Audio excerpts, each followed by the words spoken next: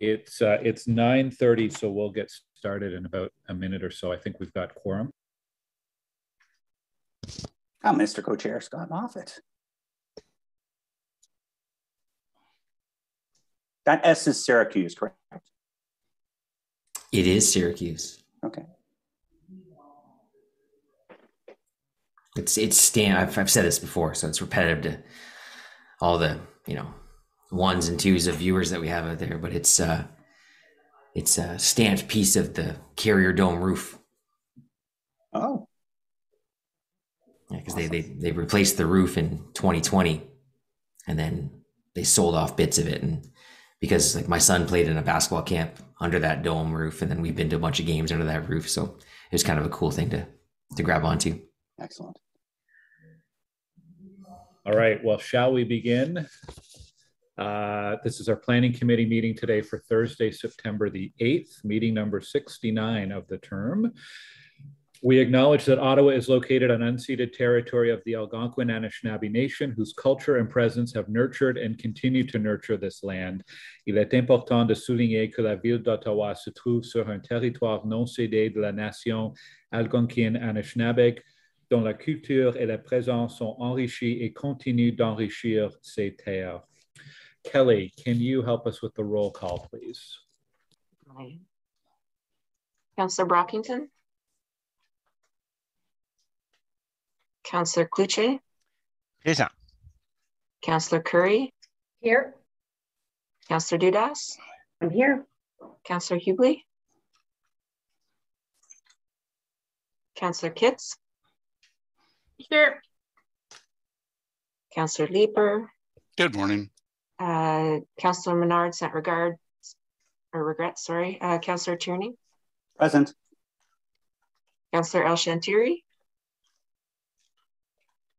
Councillor Moffat? Here. And Chair Gower? Here.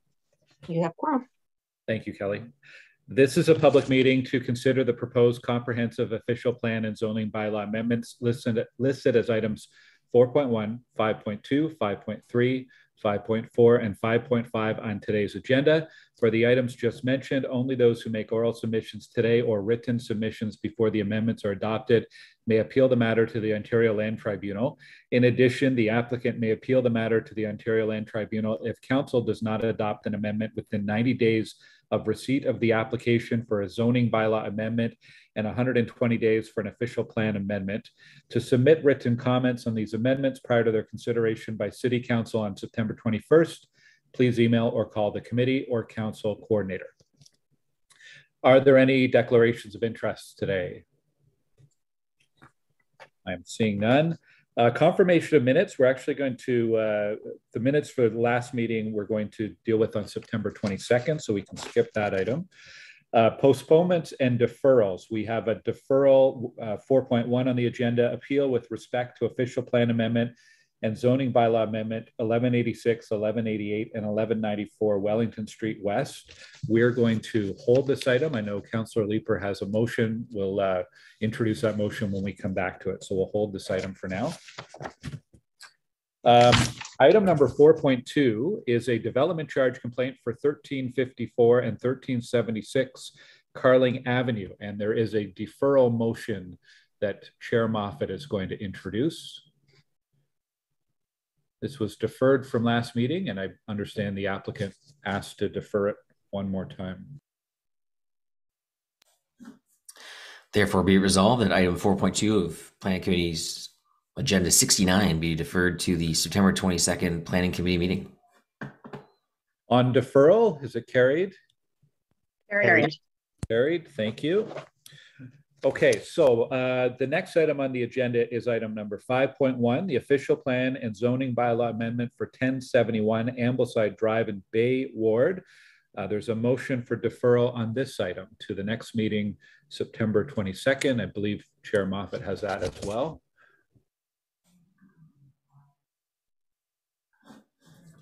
Whereas in accordance with the Planning Act and City of Ottawa official plan, public notification of official plan and zoning bylaw amendments is required for statutory public meetings, and whereas proper notice needs to be provided at least 10 days prior to statutory public meeting, And whereas staff have identified that certain email addresses did not receive notification of the item on the agenda pursuant to the Act and City Policy, therefore we resolve that with respect to report ACS 2022 PIE PS 0095, Planning Committee defer the report until September 22nd, 2022 Planning Committee. Therefore be it further resolved that no further notice be pursuant to Section 3417 of the Planning Act be provided. Okay, on the deferral motion, is it carried? Carried. Carried. Carried, thank you. Okay, item number 5.2, actually 5.2 and 5.3 are basically the same address. 5.2 is a zoning bylaw amendment for 70 and 74 Nicholas Street. 5.3 is an application to alter 70 Nicholas Street, a property designated under Part 4 of the Ontario Heritage Act. This is in Rideau Vanier. Is Councillor Fleury online with us? Because I believe he has a... well, Mr. Chair. Oh, hi, Matt. So there's no public delegations registered. I believe there's a technical amendment to this, and Councillor Fleury has a direction to staff. Let's start with that technical amendment and introduce that first.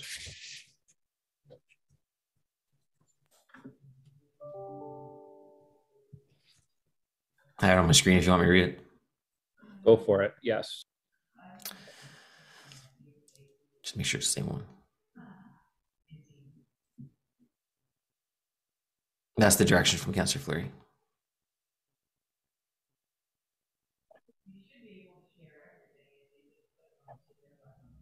Apologies, Chair. Was it, do you want the technical amendment? Yeah, I was going to read that out. It's the one about a revised document 2.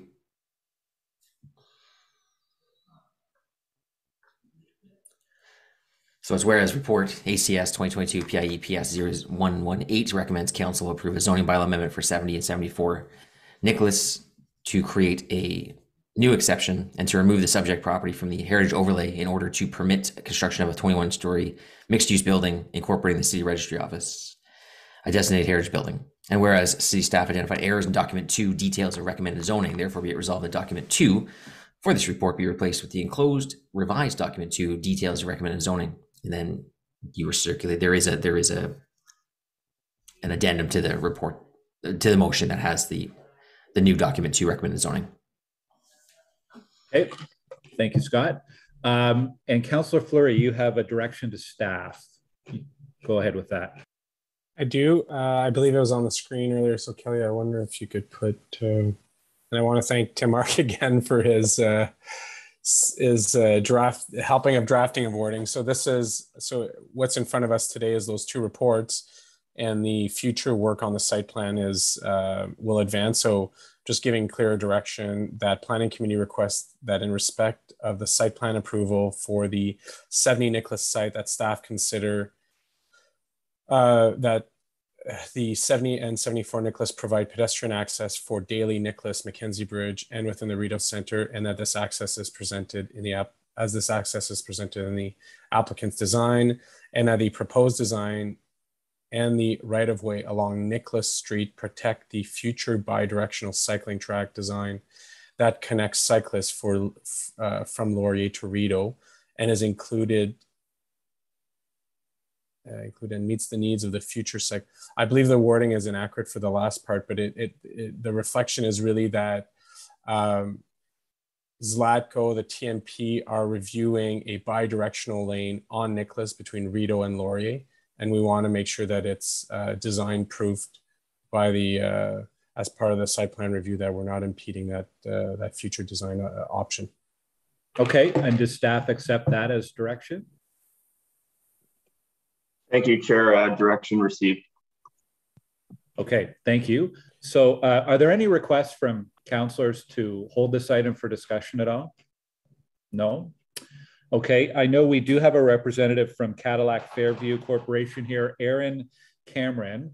Aaron, if the committee is prepared to carry the staff recommendations as amended, do you wish to speak to the item today? Chair, Hello, good morning. No, other than to just very briefly take a moment to thank Councillor Fleury and all of the city staff that we worked alongside on this file for their efforts and collaboration. Okay, thank you. So on the technical amendment that Chair Moffat introduced, is that carried? Carried. Carried. Okay, and then on the staff recommendations for the zoning bylaw amendment for 70 and 74 Nicholas Street as amended, is that carried? Carried. Carried. Carried, okay. And then item 5.3, the application to alter 70 Nicholas Street, a property designated under Part 4 of the Ontario Heritage Act. Are the report recommendations carried? Carried. Carried. Carried, okay, thank you. Item number 5.4 is a zoning bylaw amendment for 1649 Montreal Road and 741 Blair Road in Beacon Hill, Searville. I know staff are recommending refusal of this report. We have one public delegation, and we have a representative from FOTEN on behalf of the applicant. I actually think we could probably deal with this item very quickly right now if councillors would be okay with that, and give Jane Brammer from Rothwell Heights just a chance to say a few quick words, and then I know Miguel Tremblay wants to address committee quickly as well. So if everyone's okay with that, it's a little bit outside of our usual procedure, but I think we could deal with it very efficiently here now. Kelly, do we have Jane Brammer logged in? Yes, she'd just be joining. Okay.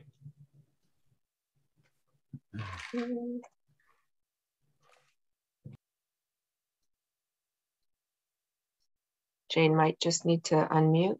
Yes, thank you. I think I'm here now. Can you hear me? Good morning, Jane. Good morning, Chair and Planning Committee members.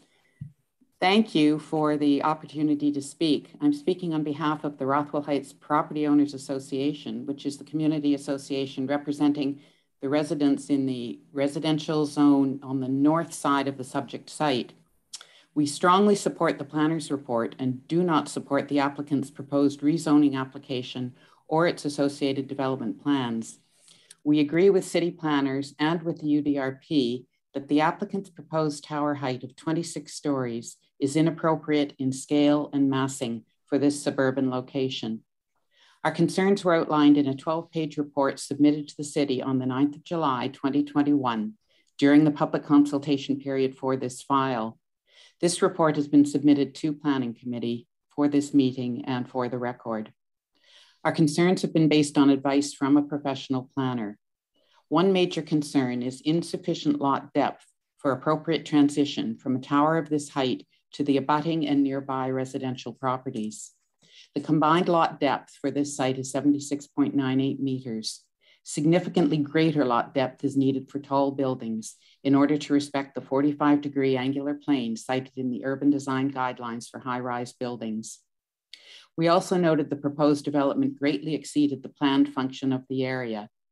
We agree with the planner's report, which stated the AM zone and its subzones promote intensification while ensuring there's compatibility with surrounding uses whose planned function is to remain low rise.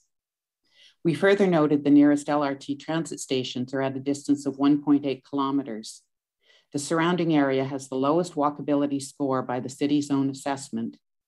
And again, as per the planner's report, even though Montreal Road is an arterial main street and a transit priority corridor, no specific date to implement measures that will reduce the obstacles faced by a transit user has been identified.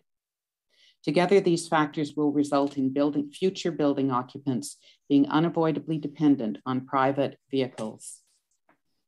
Does this fit with the city's climate change strategies and efforts to reduce greenhouse gas emissions when 44% of these come from vehicle use? Redevelopment of this part of Montreal Road will happen and will bring increased density and heights of buildings. We realize this. The AM10 permitted maximum height of 9 stories has been judged by the city to be the appropriate vision to help meet intensification targets while still being compatible with the suburban character of the surrounding area. This is the city's vision for the planned function of the area. A 26-story tower is not part of that vision. Thank you. Okay, thank you for your comments. Miguel Tremblay is here on behalf of the applicant, I believe. Don't see him on my screen yet, but Miguel, if you're here and you would like to address committee, please go ahead. There we go. Sorry, there's always a delay coming into the room, if you will. Can you hear me okay? Yes, we can. Good morning, Miguel. Good morning. Thank you. So I'll be very brief. I'm here with Rod Leahy and Tim Bede, but that they're available to respond to questions if you have any. I'm fully aware that my comments to the committee today are in the context of a refusal report, which is unusual, but that's in large part in response to an appeal that we filed for the zoning bylaw amendment to the Ontario Land Tribunal. Despite staff's comments in the report, we have been fully engaged and we have provided design materials and design studies to the city. And we have consistently been of the opinion that the proposal for a 26-story tower on a 4-story podium is actually the best design approach for this property. You know, as Ted Faubert always used to say, just because we didn't do what you asked doesn't mean we didn't listen to you. As I go forward, though, I wouldn't mind if you could pull up my presentation, Kelly, and go immediately to slide number 7, which is the site plan, and it'll help guide some of my my comments. I'm deliberately skipping over all of the policy slides. They're in slide number 7, which is the site plan. But I do want to spend, thank you. I do want to spend a little bit of time summarizing the designations and the policies.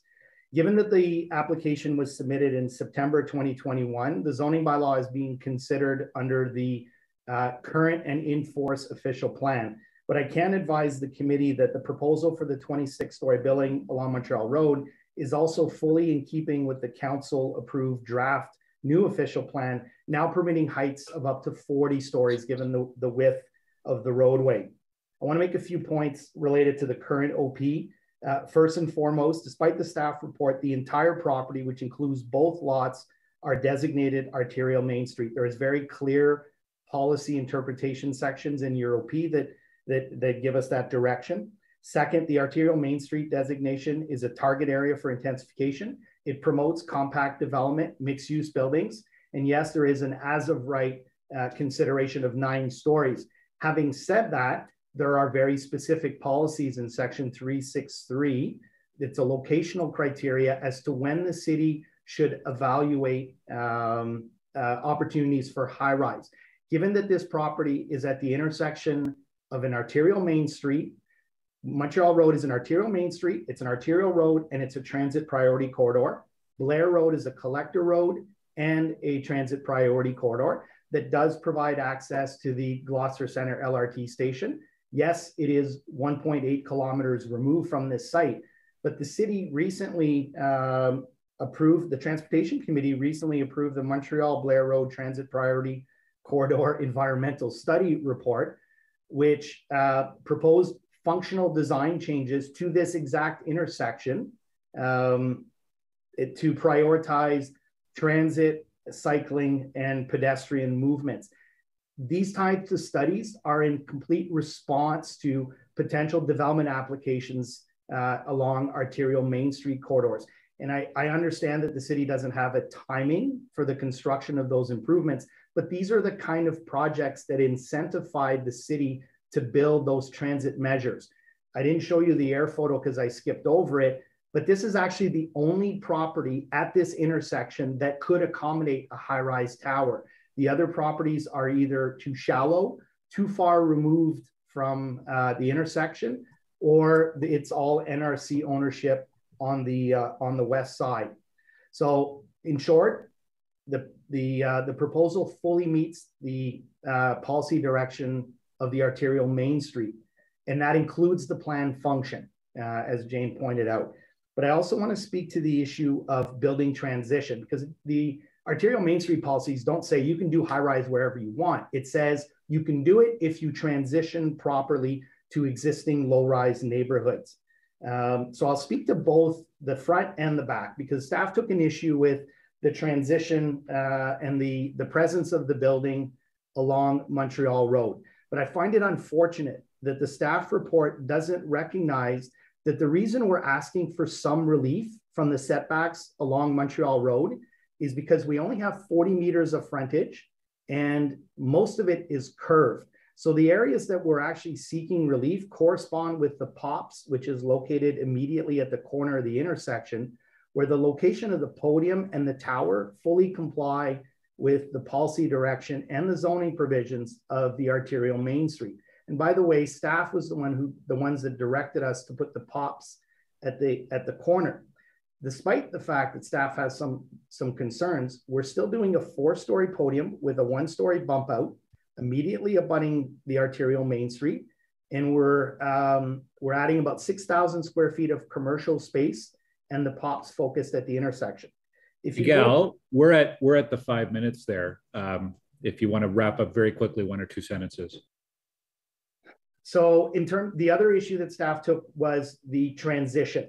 So the tower setback is actually 32 meters from the rear property line, whereas the 4-story podium is 22 meters from the rear property line. In response to Jane's comments, this committee considers high-rise projects often on traditional main streets. I recognize those are more urban sites, but the average depth of a traditional Main Street property is 30 meters. The setback for the tower is 30 meters on this site. So the depth of this property is ideally ideal for an appropriate transition. So in summary, we think that this proposal meets the arterial Main Street policies. It provides a very comfortable transition, better than most sites, as a matter of fact. It meets the city's urban design guidelines, and we would encourage the committee to consider approving the zoning bylaw amendment as per the details in the staff report. Okay. Thank you, Miguel. Councillor Tierney, did you want a quick wrap up? You know what? If it's looking at committee members, I've spoken with quite a few of them. If they approve the staff's recommendation of refusal, I'd prefer to do that prior to providing my comments. That will be very complimentary to both parties that are involved today. Okay. Well, on the report recommendations, the Planning Committee recommend Council refuse an amendment to the zoning bylaw. Carried. Carried. Thank you. Thank you very much, members of the committee. I will keep it very brief. I want to thank not only Jane Braemar of the local Rothwell Heights Property Owners Association. We had over 300 comments. We had many people take part within the discussions. We saw a UDRP, and granted UDRP is UDRP, come back with very similar aligned comments that were not NIMBY, that were very concerned about what's happening. This association does terrific work, and we've worked with Miguel on other projects in the past that have been quite successful with FO10. This is just one that unfortunately doesn't meet what the community scale is. I do want to thank city staff. I do want to thank obviously the people that have been involved. We've been meeting for a year on a regular basis as a subcommittee, not knowing what we were going to do. We were going to have about 30 or 40 people come in as speakers today. I'm sure members of committee are happy that that is not the case. We have actually worked closely and professionally with Jane and her crew to have Jane as a representative spokesperson for hundreds of people within the community. And to Miguel and FO10, thank you for your professionalism. This has been, this is something that people should look at when it comes to planning applications, to keep it professional, keep the discussions on pace. But I do want to thank members of the committee for supporting the refusal of this application. Okay, thank you, Tim, and thank you to Jane and Miguel for your presentations today. We will keep moving on through our agenda. Item number 5.5 is an Alta Vista Award. It's a zoning bylaw amendment for 2254, 2262, 2270 Braeside Avenue, and 2345 Alta Vista Drive. There are no, actually there are public delegations. I missed that. So we will hold this item. There's 3 delegations registered. Item number 5.6 is the Orleans Corridor Secondary Plan, and there are 6 delegations registered. So we will hold item 5.6, and there'll be a number of technical motions and other motions as well, but we'll introduce those when we get to the item. Item number 6, Finance Services Department, a Treasurer's Report on 2021 growth-related revenues. There's no delegations, no presentation, and no correspondence. Is this report received? Received. Thank you. Okay, so that takes us through our consent agenda. We will go back to the first item, which was item 4.1. This was deferred from a previous meeting on May 12th. Appeal with respect to the official plan amendment and zoning bylaw amendment 1186, 1188, and 1194 Wellington Street West. Councillor Leeper has a motion, and I believe we should deal with that. Introduce that first, Councillor Leeper. Thank you very much, Chair. Colleagues will recall, I guess a few months ago, the 1186, 1194, 16-story at the corner of Parkdale and Wellington came before this committee. We expressed some significant discomfort with the height, with the way in which it is at, that incredibly congested corner. And we had a lot of sympathy for the arguments of the community who came before us, who spoke about the vision for our traditional main streets at a mid-rise height. Certainly the secondary plan never contemplated a 16-story building on what is a traditional main street akin to Bank Street or to Elgin or some of our other very thriving main streets. The committee deferred this item, and we asked the applicant to start working on a different plan, come back with something that better satisfies the concerns that I and you and the community had. But the applicant instead chose to take it to the Ontario Land Tribunal for non-decision, and that has left our legal staff in a position of not having instructions on how to proceed in that OLT appeal. My ask today is that we refuse the application, or we instruct our legal staff to defend a decision to refuse the application. And I have a motion to that effect. I would ask that it go on screen. I'm sorry, I don't have it in front of me. So it does not meet the intent of the official plan of the Wellington Street secondary plan. Therefore, be it resolved that Planning Committee amend the report to replace the recommendations with the following. One, that Planning Committee recommend that Council instruct legal services to oppose the approval of the zoning and official plan amendments sought in the appeal in respect of 1186, 1188, and 1194 Wellington West. And be it further resolved that legal services staff be directed to work with the Ward Councillor's office to prepare a written explanation for the decision to oppose the zoning and official plan amendments for adoption by Council prior to the Council meeting of September 21st, 2022.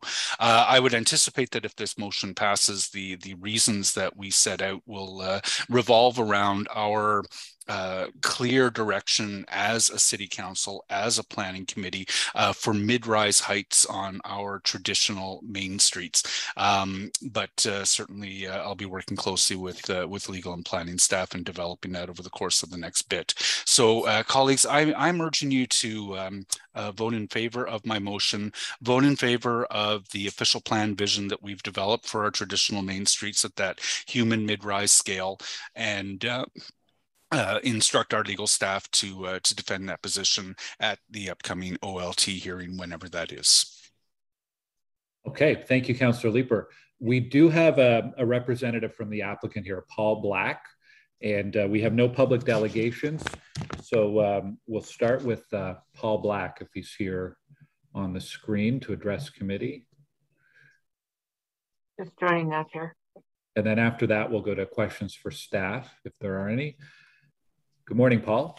Good morning, Mr. Chair, members of committee. Thank you.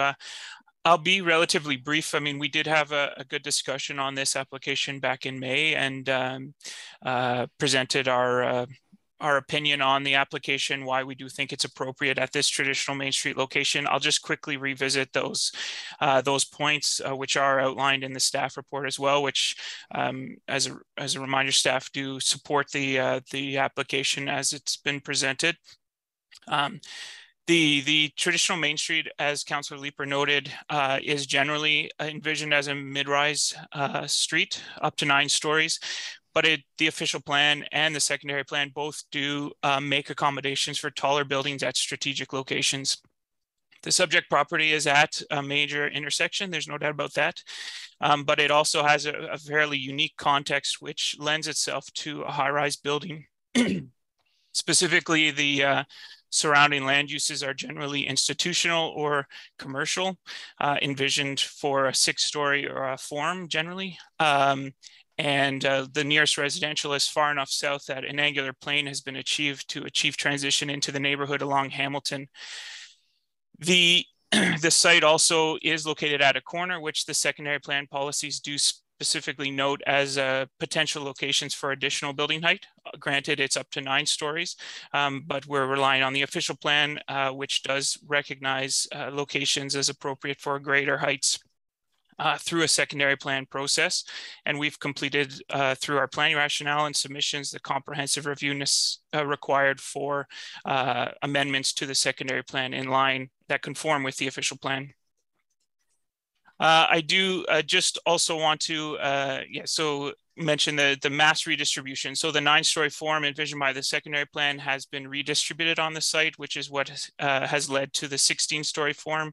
The 16-story building with 6-story podium is generally a redistribution of the 9-story form permitted in the secondary plan, which we think lends itself to a better design ultimately for the street, for the main street, as well as for Hamilton and the surroundings. So we would support staff's position and ask that you do approve the application. Thank you. Okay, thank you, Paul. Any questions for Mr. Black? Okay, I'm seeing none. Any questions for staff on this one? I'm seeing none. I think you've made a good case, Councillor Leeper. Okay, well, we'll deal with the Leeper motion first then, on refusal. So on Councillor Leeper's motion, is it carried? Carried. Dissent. Dissent. Okay, carried with dissent from Councillor Brockington. Okay, thank you. Kelly, is there anything else procedurally on this item we need to do? You're on mute, Kelly. Oh, turn my camera on, but not my mute. No, I think we're good, Chair. Okay, thank you. Thank you, colleagues.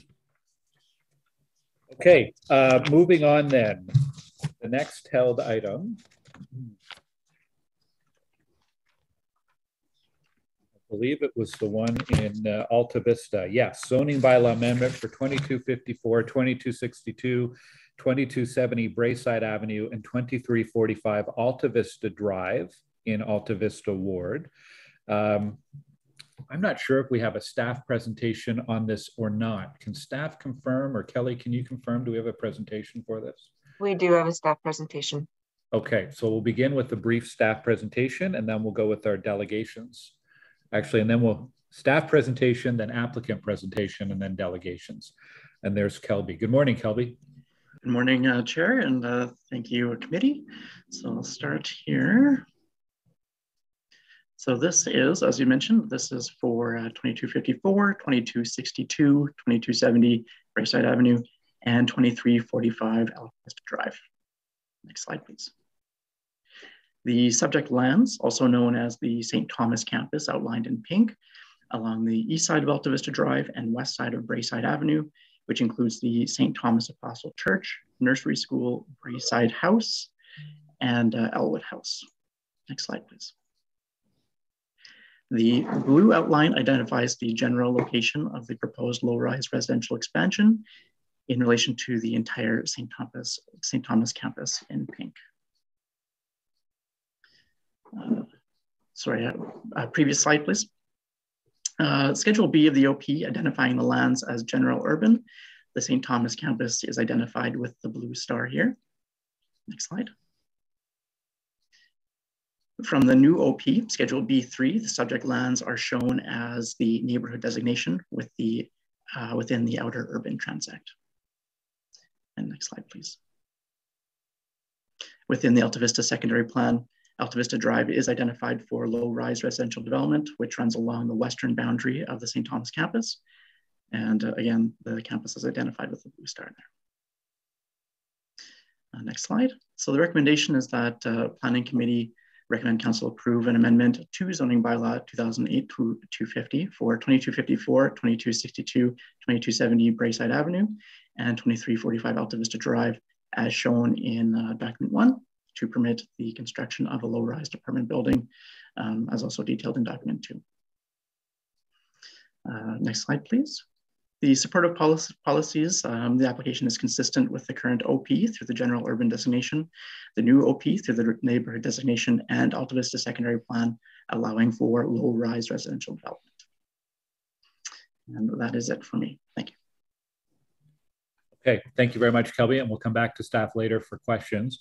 We'll go now to the applicants for their presentation. We have Nadia DeSanti from WSP Canada and James Coliza, the architect on this proposal. We'll just give them a moment to enter our Zoom room. Good morning, Nadia. Good morning, Mr. Chair, members of Planning Committee. Thank you for having us here. Kelly, can you kindly share our presentation, please? And this presentation will be given by both Jim Coliza and I. I just want to confirm that Jim is on.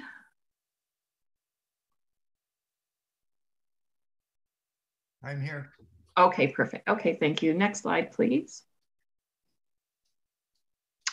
So as presented by Kelby, 2262 Braeside Avenue is in Alta Vista, and there's an existing photo of the existing Elwood House. Next slide, please.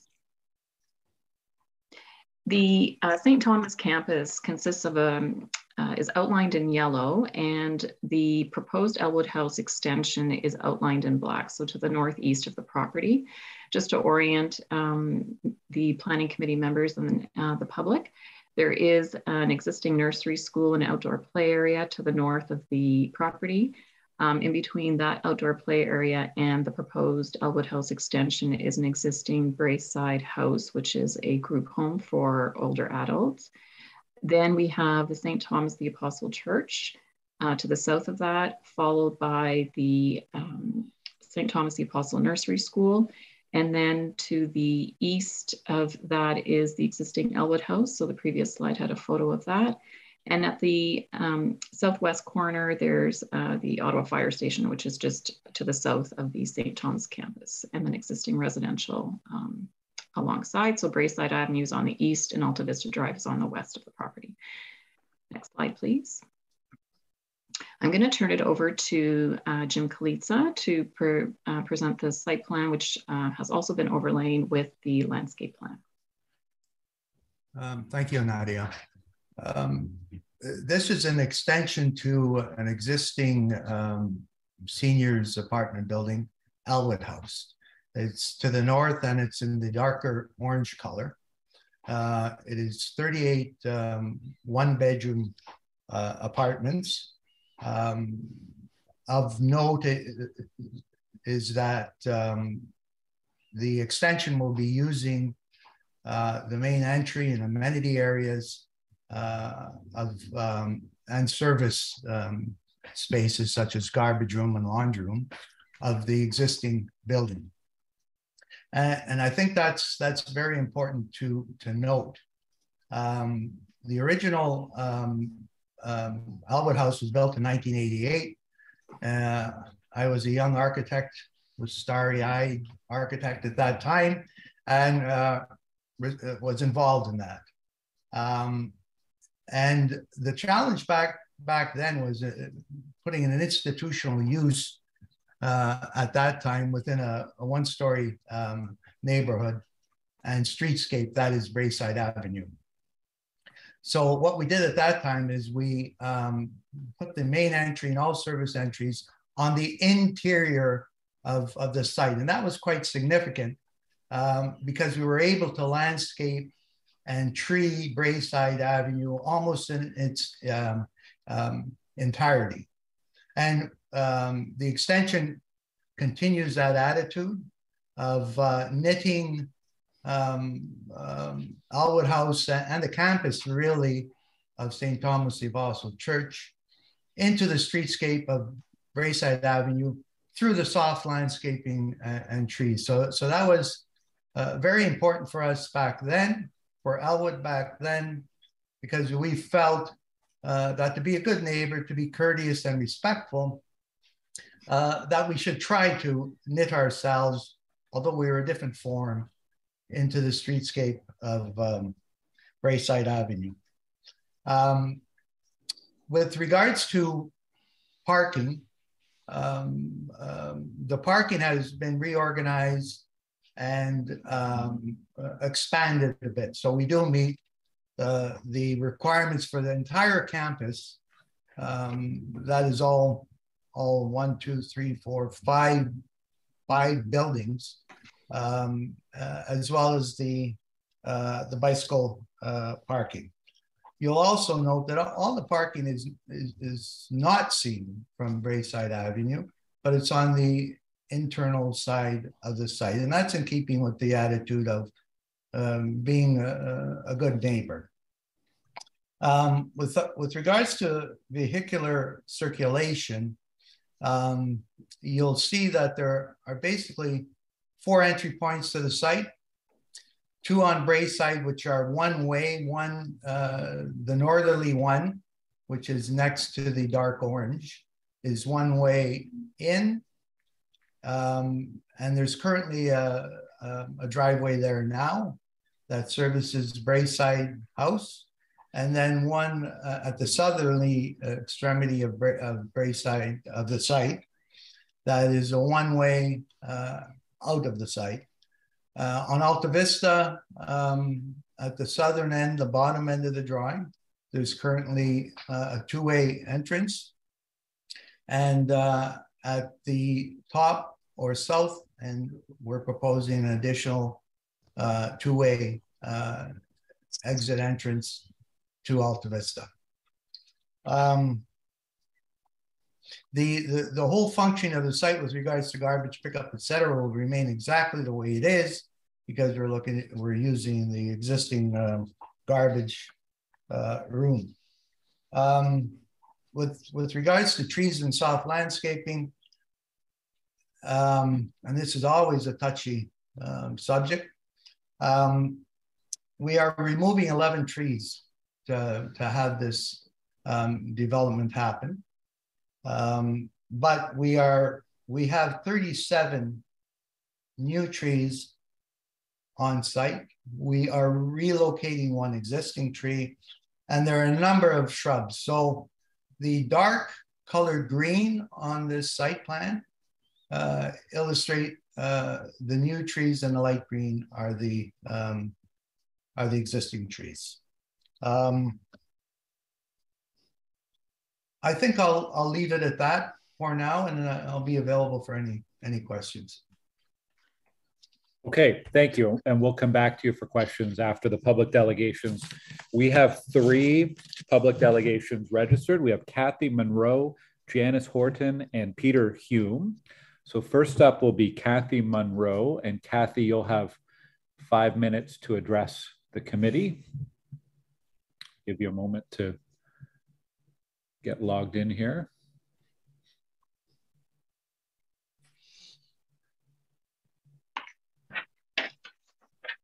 Morning. Good morning, Mr. Chair. Can you see me? I'm not sure. Oh, there. Yes. Oh. Yep, we can see you and we can hear you. Great. Good morning. Thank you. Thank you very much. I'm very pleased to be here today. And just to say that I'm representing St. Thomas the Apostle Anglican Church, one of the co-owners of the property. And we are very supportive of this initiative. We've worked very hard with the Elwood House Board and with the project team to try and make this extension as positive as possible, not only for the community members, for the campus itself, and of course, in support of the seniors and affordable housing, which is so desperately needed in the city. So we're very, very pleased with the project and the site plan as it's been outlined. It's very difficult and challenging when you add that many units, not to have some change, of course, to the site.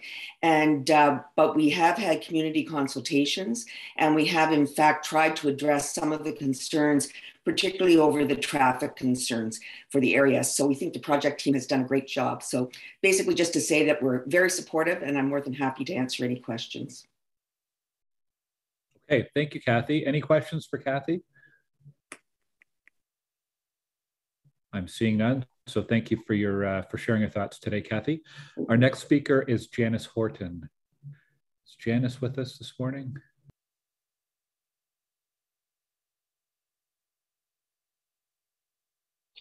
She may have to accept the prompt, Chair. Okay. Peter Hume's in the room, though, I believe. Well, let's give Janice a moment to connect here.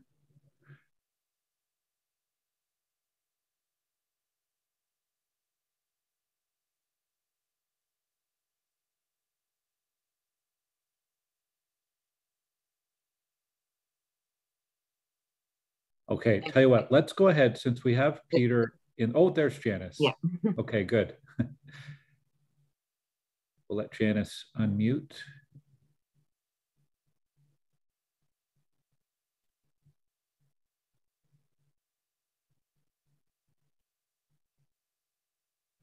Janice, you may have to accept the prompt to unmute your screen. Oh, sorry, I got unmuted. There you are. Yes. Yes, Mr. Chair and committee members, we're pleased to be here today and to thank you for your attention to our presentation. Elwood House has been on Braeside Avenue for over 30 years.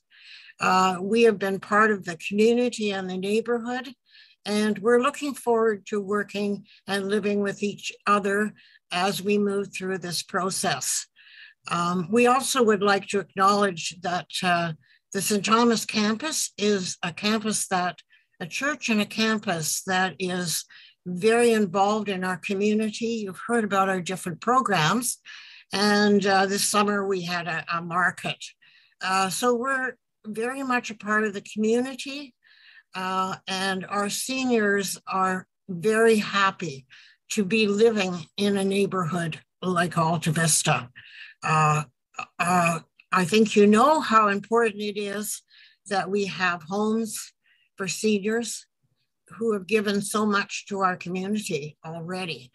And just to mention that we've already had some seniors call us and ask to be put on the wait list for the proposed extension.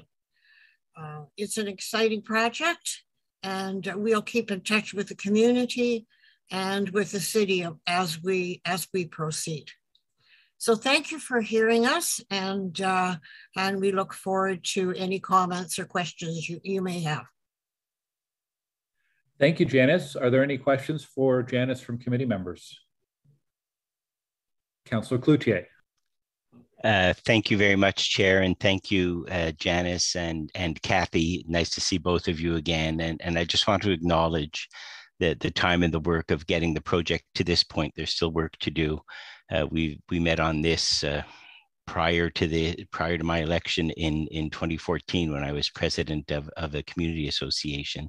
Not so much the planning issues, but the funding issues and the project as a whole. So I just want to acknowledge the extraordinary work of the board supporting Elwood House, and my appreciation to them and their colleagues to getting the project to this very important stage. Those are my only comments. Thank you, Janice. Thank you, Kathy. Thanks, Councillor. And thank you, Janice, for joining us today. We have one more speaker, and it's Peter Hume. I think I recognize that name. Peter? Thank you, Mr. Chairman. Well, I find myself in a unique position. I live across the street from Elwood House, and indeed, we're looking forward to this project. But introducing this type of infill development into an existing neighborhood takes a little bit of finesse. And I wanted to just touch on one small point that I think that needs some attention. And that's with the recommendation that the campus be one lot for zoning purposes. And in principle, excellent idea, the right thing to do, because as your staff report recommends, that one lot for zoning purposes should make the overall site better. And that's important. It needs to be better. And unfortunately, some of the decisions that seem to be being made on the site aren't going to make it better for certainly the residents of Braeside Avenue. And I think violate some of council's directions to staff. And let me give you just one small example of where I think this doesn't make the situation better. If you look on the north side of the site plan, and Mr. Galitzer referenced one of the new in egresses into the site. That's going to be a new connection to the broader site. It connects now to a small house for developmentally challenged adults. It's quite a great place. But in realigning that entrance to create that in and out, you actually have to cut down a mature city tree. And there's the rub. Quite frankly, your staff are very diligent in telling me in my professional capacity, you can't cut down city trees. In fact, the application you considered at your last planning committee meeting on 3 Bassano, before I was able to bring my zoning to committee for consideration, I was told I had to protect that tree. And I couldn't cut it down for essentially a driveway. You'll also recall that's been in the news, 75 Granton. We asked the same thing. Can we cut down a tree for a driveway? The answer was absolutely no.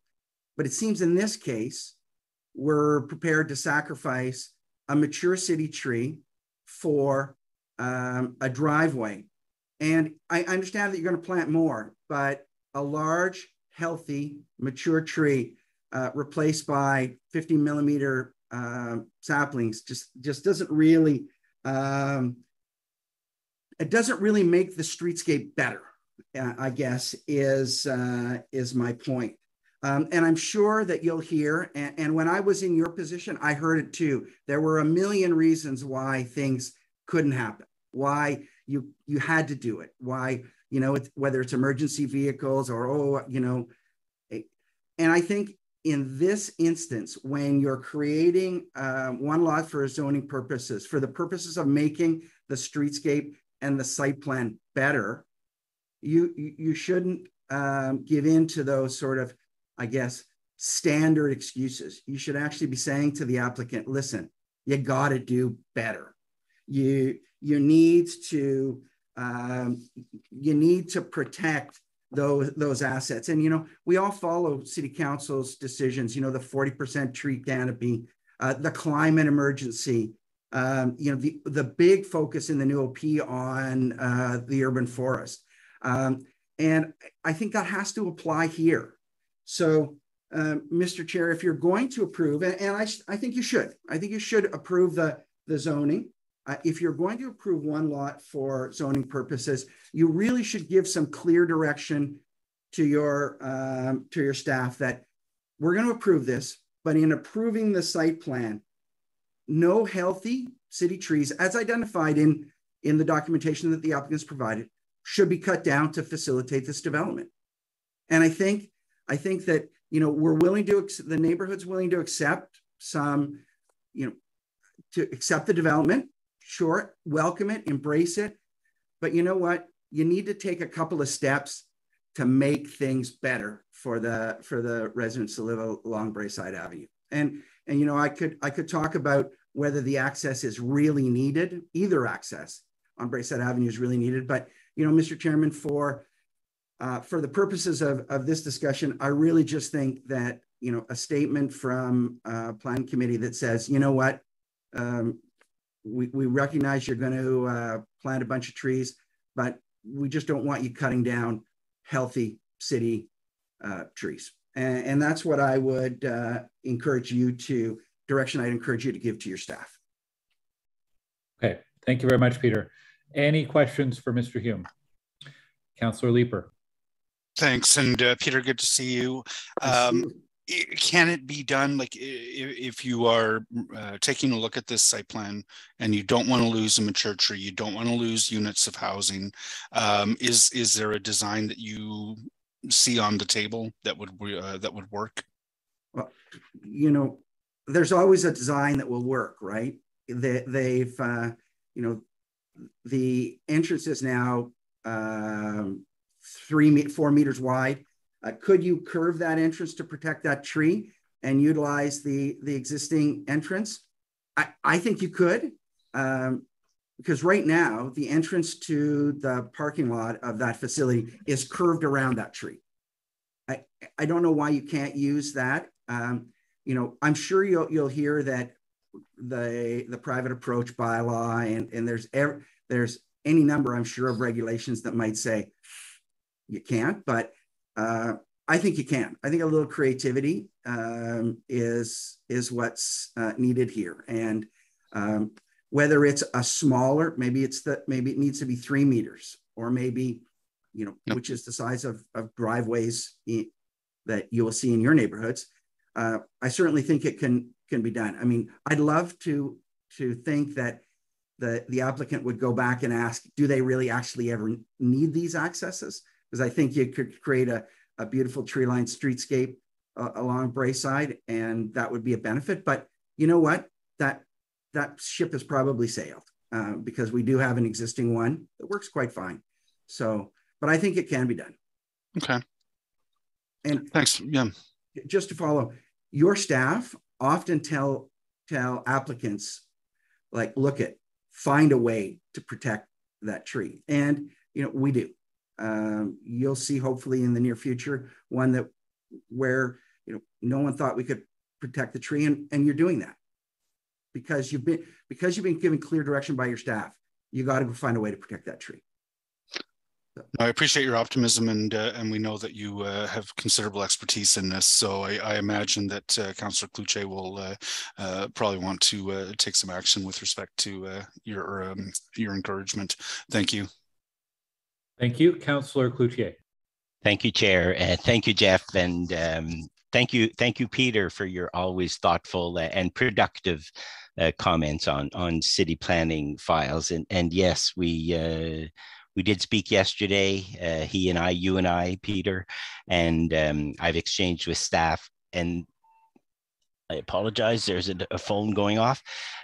Spoke with staff yesterday, and they are going to propose an option that does look to saving that linden tree that Peter is referring to. And so when we get to staff, I will be providing some direction to adjust the design to at site plan, so that the policies that Peter was referring to, the importance of trees, of mature trees, and the responsibility of developers and development to preserve those trees is respected. So Peter, thank you for your intervention. My pleasure. Thank you, Councillor. Okay, thank you, Councillor Cloutier. Thank you, Peter, for joining us today. We will turn now to any questions for the applicant from committee members. Are there any questions for the applicant? I don't think so. Okay, any questions for staff? Councillor Cloutier. I'd be happy to let Councillor Brockington ask first, because I will, I don't have questions. I will have direction and wrap up, Chair. Okay. So as you see fit. Perfect. Councillor Brockington, you're up. I think Councillor Cloutier may be going down the same road that I'm thinking, but I want to get staff's, and Jean, I'm not going to steal your thunder, but I'd like staff to comment on the tree matter. Is it possible to save the tree and design or redesign the driveway to make the project successful and feasible, but also retain the tree, which should be a main priority? Thanks, Chair. I'll just note that any approval for any tree removals is done through the site plan, so that is a few steps away still. The alteration to the access to the site and protection of the trees is something that has been discussed. There are some concerns as far as maneuverability of larger emergency vehicles or servicing in the area, underground servicing. So it is something that I am discussing with the applicant, and that's all I have at this moment. Okay, I'm interested to learn in the direction that Councillor Cloutier is about to put on the floor. I'd say that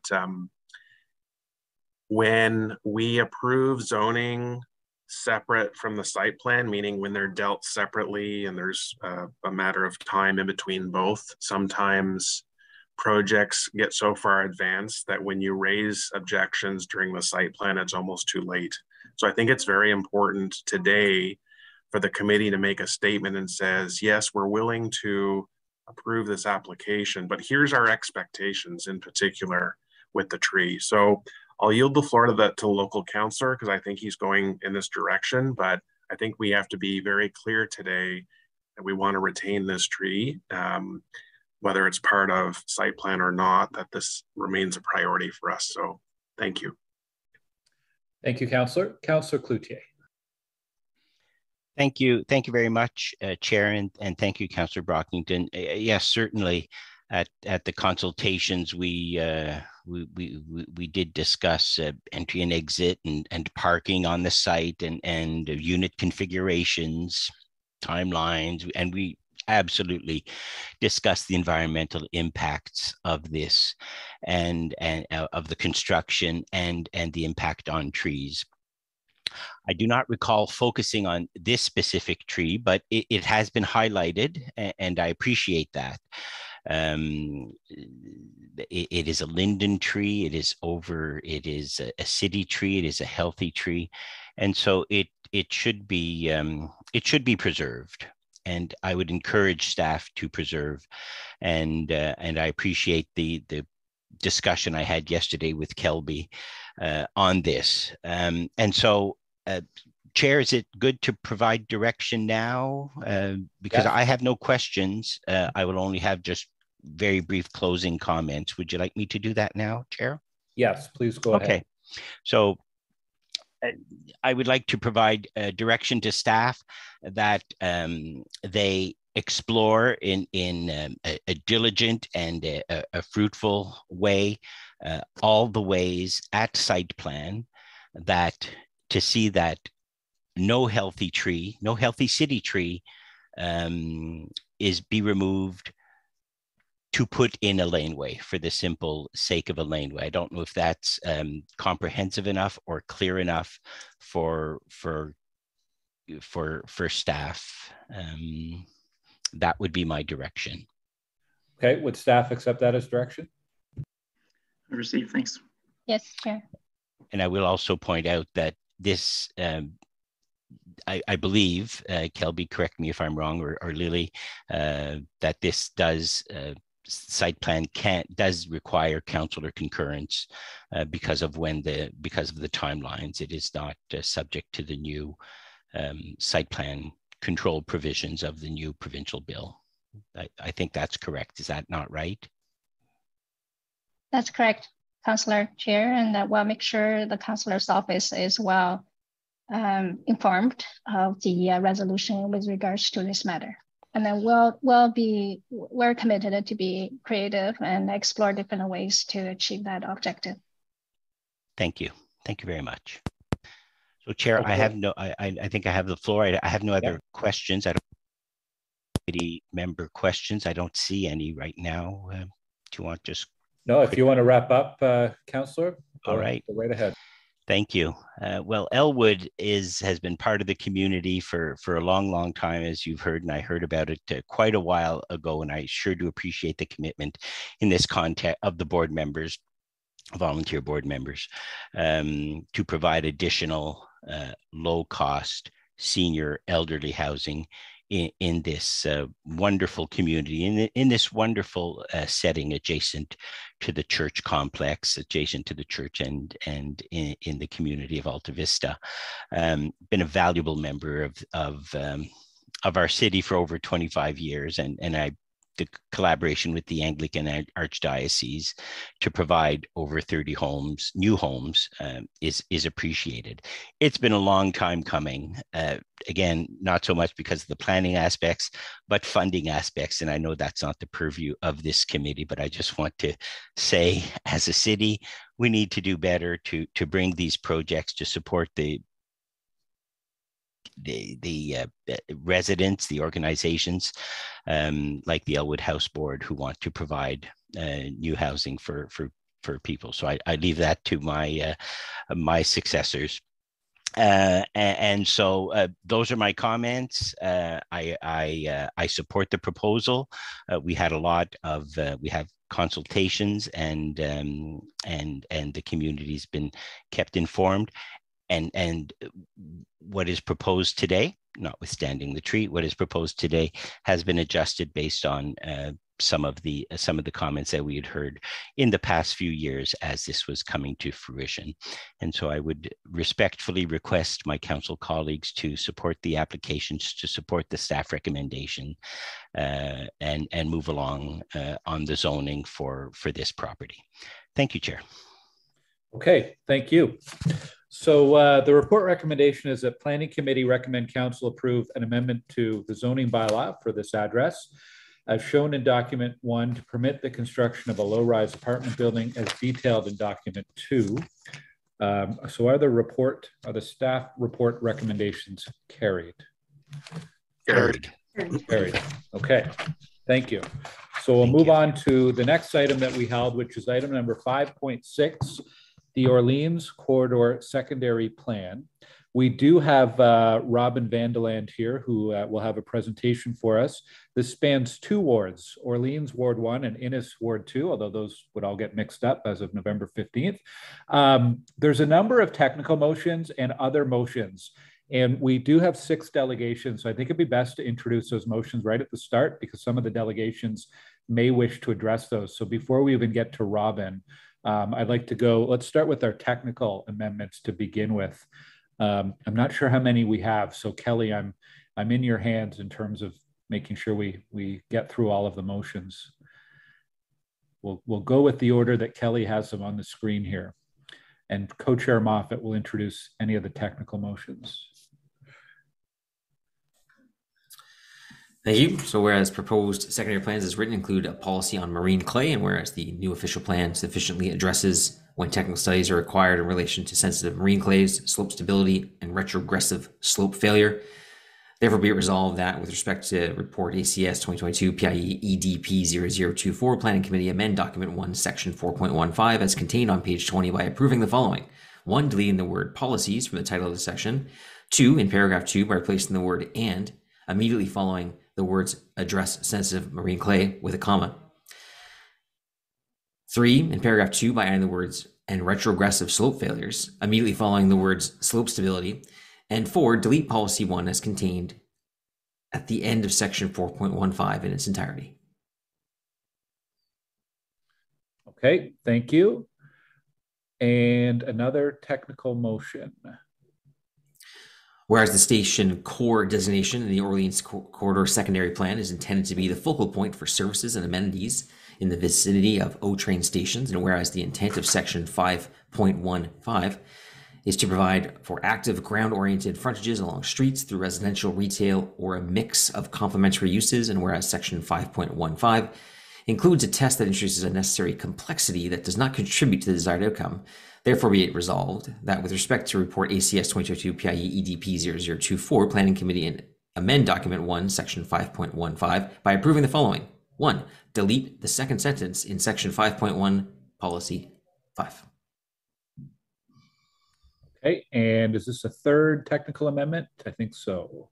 Yes, whereas an error has been identified in the Orleans secondary plan that resulted in a number of residential properties along Jean d'Arc corridor as incorrectly subject to a maximum height schedule, therefore be it resolved with respect to report ACS 2022 PIE EDP 0024, Planning Committee replaced document 3, Schedule B, Orleans corridor maximum building heights with the attached schedule dated September 8th, 2022. Okay. And there's the attachment, I believe. Are there any other technical motions? I know Councillor. Not to my knowledge, Chair. Okay, thank you, Kelly. Councillor Dudas has one and perhaps two motions. Just one? Just one. One of them was the technical amendment.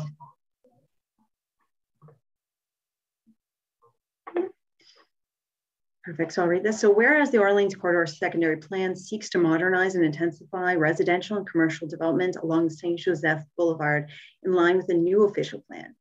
Whereas many of the properties along Saint Joseph but existing predominantly two-story established neighborhoods, whereas intensification must fit with and respect the existing character of established neighborhoods. And whereas policy 6.6.6 of the new official plan directs development to provide transitions between low, medium, and high-rise development in order to allow for sensitive integration of new development, and policy 4.6.61 directs the new zoning bylaw to include transition requirements. Therefore, it be resolved that the planning department be directed to seek transition requirements consistent with the new official plan policies and applicable design guidelines when reviewing any application of a mid or high-rise building on Saint Joseph prior to passage of the new zoning bylaw, and that the new zoning bylaw include a review of transition requirements between the neighborhood designation and mid-high-rise development on Saint Joseph. Okay, thank you. Sure. Are there any other motions on this item? Chair, I'm just wondering, Councillor Dudas has introduced a motion. There was no precursor to it or sort of discussion about what it accomplishes. I don't know if it would be appropriate to just provide a moment or two to just discuss what that motion is intended to accomplish. Yep, for sure. Councillor Dudas? Absolutely. I absolutely would love to share some background on this. So a lot of the work that has gone into this plan is absolutely in consultation with the community. There's been a lot of efforts done by our amazing staff on this. What this does is just reminds staff that as applications come forward, that as per the official plan, that we're looking at setbacks and step backs appropriately in conjunction with the abutting residential or commercial developments. So it doesn't change or it doesn't make it so that we cannot have the heights that are outlined in the plan. What it does is it takes into consideration the need for transition.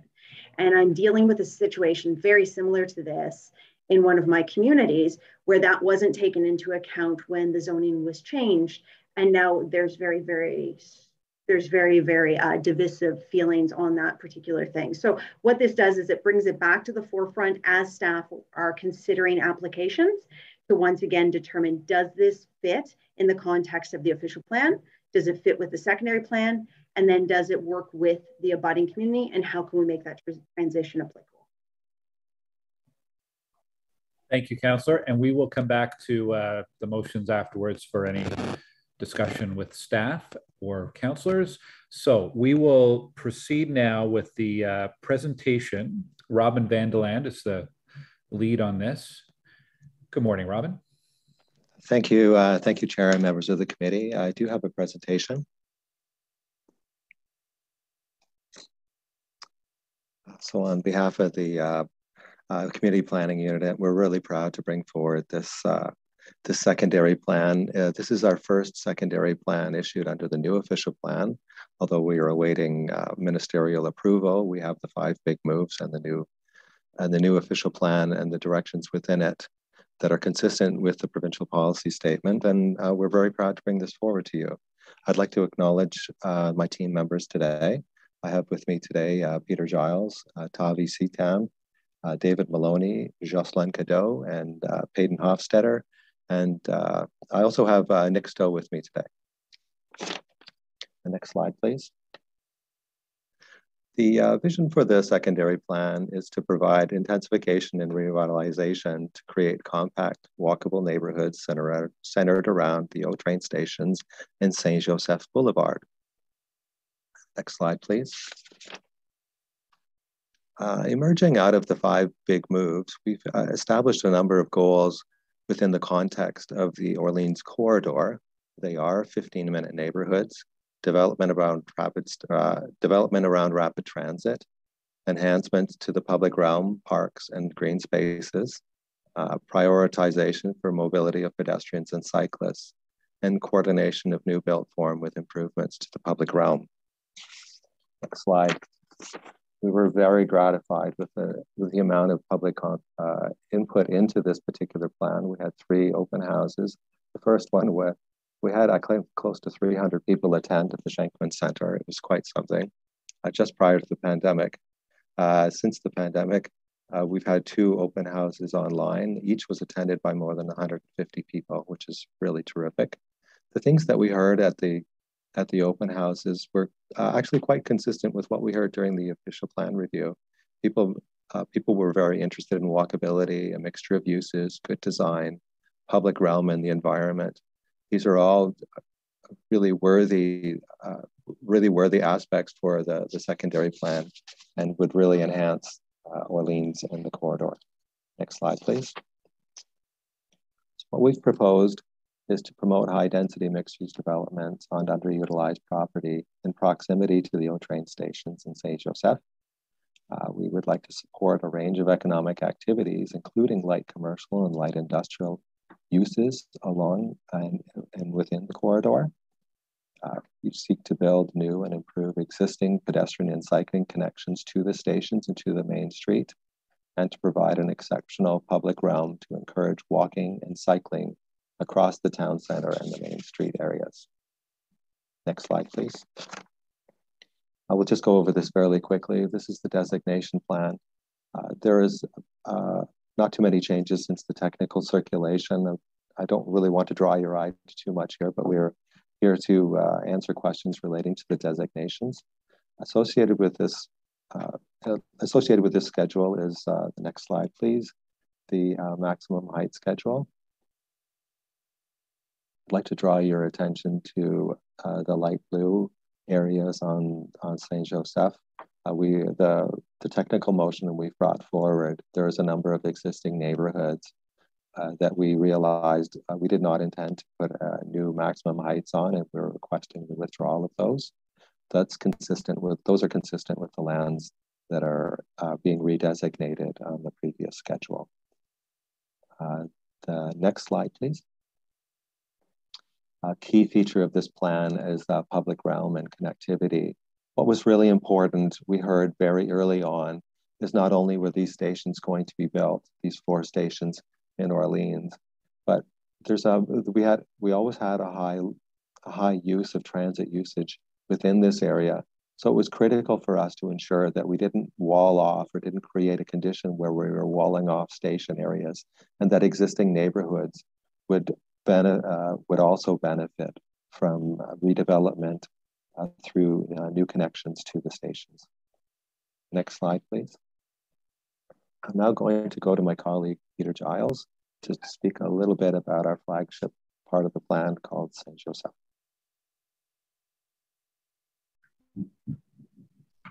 Thanks very much, Robin, and good morning, Mr. Chair, members of the committee.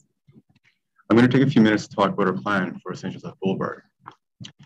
One of the most important parts of this plan is establishing a vision for the transformation of Saint Joseph Boulevard into a true pedestrian-oriented main street. Ce plan vise transformer le boulevard Saint-Joseph comme rue principale qui priorise les piétons. Recommendations to transition Saint-Joseph into a more multimodal street with various streetscape improvements have been around for nearly 20 years, starting with the 2003 CDP and a 2009 Streetscape Strategic Plan. With the arrival of the O train in Orleans, with stations 1 block north of Saint Joseph, and with the new OP and its emphasis on intensification, sustainable transportation, and 15-minute neighborhoods, now is finally the time to confirm this vision for a complete street for Saint Joseph Boulevard. Avec l'arrivée de l'O-Train et du nouveau plan officiel, c'est finalement le temps d'avancer la vision pour une rue complète pour Saint Joseph. We believe that these public investments in Saint Joseph Boulevard are critical to attracting intensification in this corridor. Once we have a complete street on Saint Joseph, that's an attractive place to live, to work, and to shop, we're confident that it will unlock private sector response with new development that will bring permanent jobs, residents, and services to support 15-minute neighborhoods. Tout simplement, investir dans le boulevard Saint-Joseph amènera l'intensification qu'on désire.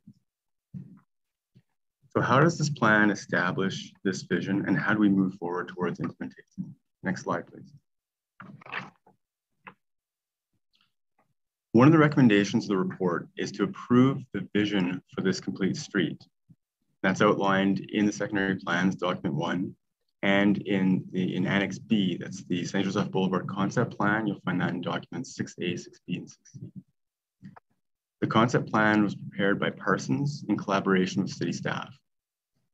This involved an internal technical advisory committee that included staff from multiple departments. The study by Parsons included a detailed traffic study. As a result of this analysis, the recommendation is to maintain a 4-lane cross-section west of Jeanne d'Arc Boulevard, where traffic volumes are highest, and move to a 3-lane cross-section east of Jeanne d'Arc Boulevard. The rendering we see on the screen here is an example of that.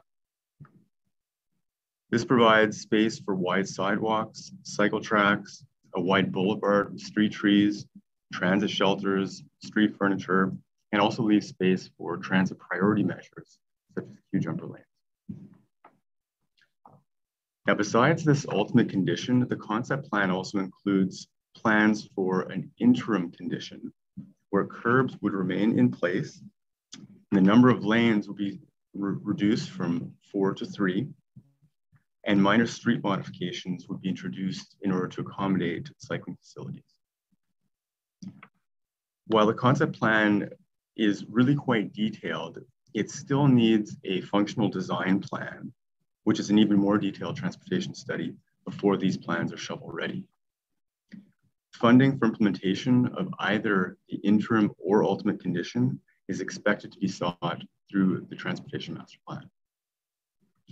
That wraps up our presentation. We're happy to take questions. Thank you. Okay, thank you very much, Peter and Robin. We will come back to you after the delegations for questions from committee. So we have 6 public delegations. Each delegation will have 5 minutes, followed by any questions from committee members. First up is Tony Provenzano. Good morning, Tony. You'll have to accept the prompt there to unmute, Tony, so we can hear you. There you go. Oh, good morning again. Thank you for the committee for allowing me the opportunity to make some comments today. I'd like to thank Councillor Luloff and staff for working on this. This has been somewhat of a larger exercise, given the fact that it's a larger secondary plan that I guess we had thought about, but it's encompassing the whole broadband area. Some of the items that are in the report that I received identify 6 distinct areas. And they identify the 4 stations that are currently being built: Jeanne d'Arc, Covenant Glen, Place d'Orleans, and Trim. There are 2 GO stations that have not been identified in the secondary plan, which I believe should be identified because this secondary plan is a long-term document. It will be in place for 20 years, 30 years, as the last one was. And the 10th line station is important because 10th line road is a major arterial road that brings in traffic from Navan.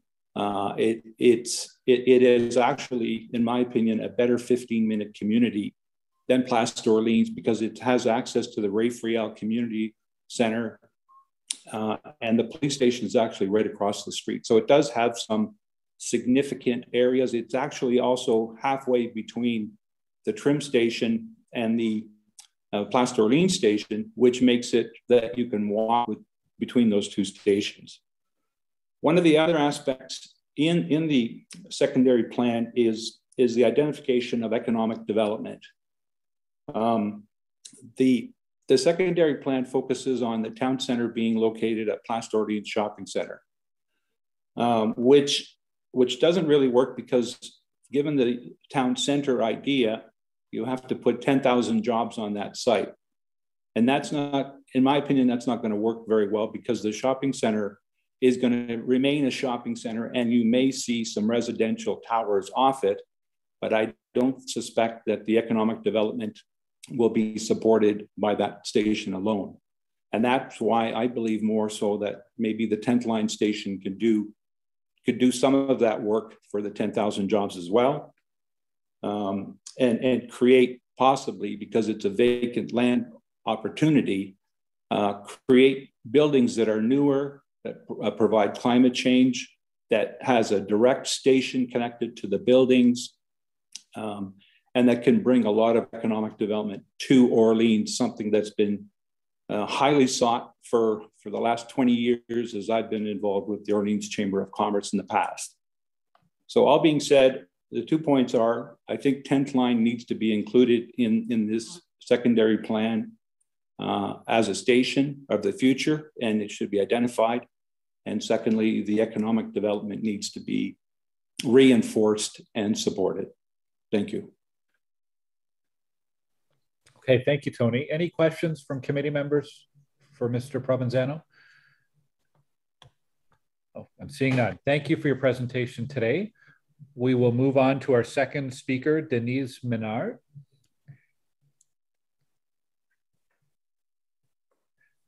Yes, hello. Oh, good morning. Oh, hi. Yes, can you see the owner besides me? We only see you right now. Okay, okay, well. Okay, I'm there. I'm Denise Menard. Okay. Yes, we, Denise, the owner, and her two sons, which is me, Dennis, and Stefan, besides me, are the Menards family living in Navin. We are reaching out to you today to discuss the land we own at 8899 Jeanne d'Arc Boulevard in Orleans. The land was purchased in 1960 and extended from the Ottawa River up to Highway 174. We thereon built our farm and began our livelihood. Over time, in 1963, the Carillon Dam was constructed and raised the level of the Ottawa River and flooded a portion of our land. This impacted the farm and its operations. We are not happy with the consequences of the flood. In 1987, a second expropriation occurred and covered the majority of the land and farm. The family was not happy again. The expropriation gave road access to what is Brugil's development to the east, and for a proposed overpass and interchange on Trim Road, which never happened. The land is currently being used as a stormwater pond, and there appears to be surplus land on the east side of the property. The province demolished the houses, the barns, the buildings, and significantly affected our livelihood, as we had to start over with the limited funds we received. We were completely devastated. We had to search for a new place to stay. The city of Ottawa is again planning a third expropriation on a portion of the remaining land. We are not happy this is happening again, and we are here today to voice our concern. We believe that this expropriation is not appropriate since our neighbor to our immediate west has a similar drainage feature, and they are not being expropriated by the city of Ottawa. Further, we are willing to work together to find a solution for a win-win situation. Furthermore, to add to our disappointment, the city is proposing a change in the designation of the land from DR, which is Development Reserved, to EP, Environmentally Protected. The city never informed us of this proposal. We have asked for supporting documents for this change, and we have received no answers yet. We have 62 years of knowledge of the land, and we disagree with the intent of the city of Ottawa regarding our land. We request the city to review the expropriation, and let's work together in finding a solution that works for both parties. In addition, we wish to have the DR zoning remain and our designation be similar to those of our neighbors. The owner, Denise, would like to add a few words. Oui, bonjour, je suis Denise Ménard. Je suis propriétaire de la propriété 99 boulevard Jeanne d'Arc depuis 62 ans. Je suis très déçue des plans de la Ville d'Ottawa de changer le zonage, tel que mon fils a mentionné tantôt, sans nous consulter, sans nous donner du temps pour vérifier. Maintenant, les propriétés à l'ouest et à l'est de la nôtre sont une en construction et l'autre bientôt. Alors, je me demande pourquoi que la nôtre, on veut changer le zonage. Alors, je vous remercie de votre temps et bonjour. Merci. Thank you for your time. Okay, merci beaucoup pour votre présentation. Est-ce qu'il y a des questions du comité? OK. Merci beaucoup, Dennis et Denise, pour votre présentation. On continue avec notre prochaine délégation, c'est Marc Poirier. Marc Poirier, you're up next. Good morning, Marc. Yes, good morning. Can you hear me okay? Yes, we can. Yes. Okay. So I'm actually here to complement what Denise and the family just said. We have an agreement with them to purchase it, to develop, and of course, it's all dependent on what occurs here. But if you could please go to the second slide or to the next slide. So the official plan, as they said, currently is designated as a DR zoning, and we want to keep that DR designation. And it's the same designation as the west of the property. And as we know, the east has already been building on it. The proposed official plan is to change the DR to environmental protected zoning. And of course, they've mentioned the deficient notice on this. Next slide, please. So this is the location. You'll notice that the green, which is a little difficult to see, but it is identified as an A, is the site in question here. There's two parcels. And on the right side of that, you'll see a blue B section, which is actually the Brazil, which currently has 3 towers and 3 future towers.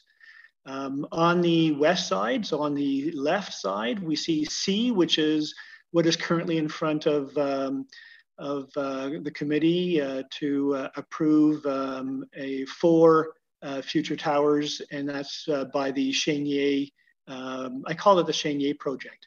But I also want you to notice the expropriated section that the Menards have mentioned, which is right in front. It used to be their land, but it was expropriated. And so I'll get back to that a little later. The yellow, as you see, is what's currently zoned DR currently. And so, and you also notice the LRT. There's a little round spot with the LRT on it. That's where it's currently being built in front of the Chenier, if you will, property. Next, yeah, okay, that's fine. So on the east side, this is the Brazil site. And so you notice that there's 3 buildings. Currently, they're finishing the 2022 building. And in the future, they have 3 more towers that you can see surrounding it, whether beside or in front of the buildings. Next slide, please. So this is the Chenier site. This is the east side of the property, and we can see that there's actually 4 towers that they're proposing. And I want to bring your attention to the blue arrow. It's showing where the culvert is currently, and that's for the storm water drainage. And of course, they've proposed a tower to be there and to control the drainage. So the south side of the Jeanne d'Arc street is completely engineered, and so I suppose Chenier is offering an engineered solution on the north side to accommodate it. Next slide, please.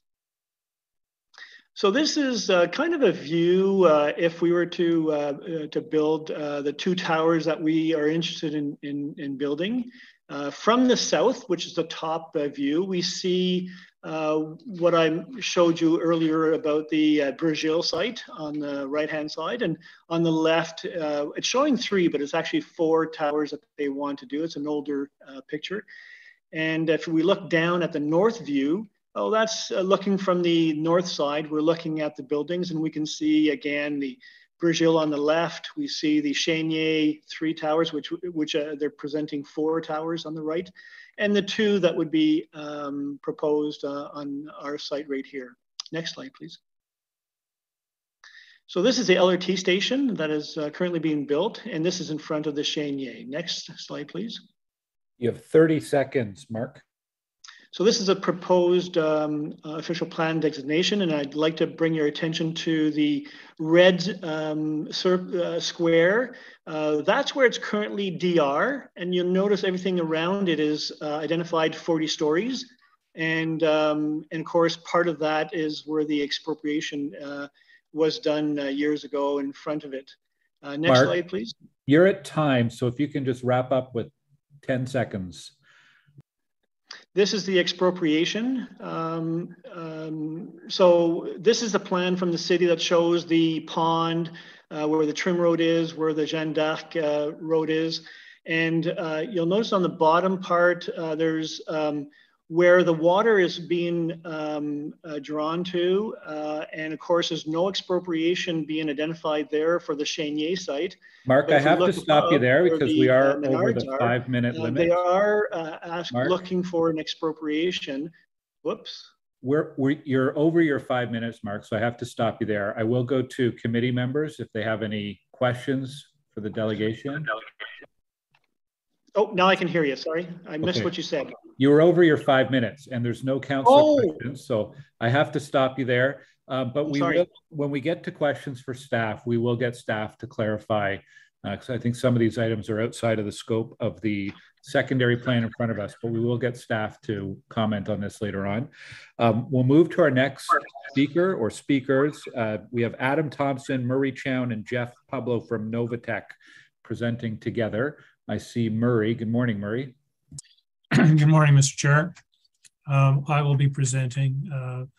Mr. Thompson is here with me. Mr. Pablo, who is from the Myers Group of Companies, isn't available this morning. So, Mr. Chair, members of the committee, I'm pleased to appear before you on behalf of the Myers Group of Companies. The Myers Group of Companies owns a number of properties within the area that's described as the Jeanne d'Arc Station area in the secondary plan, or what I like to refer to as the Youville district. Let me start by saying, the staff are to be commended for their efforts, and that at a very high level, our clients support the vision for the Jeanne d'Arc Station area.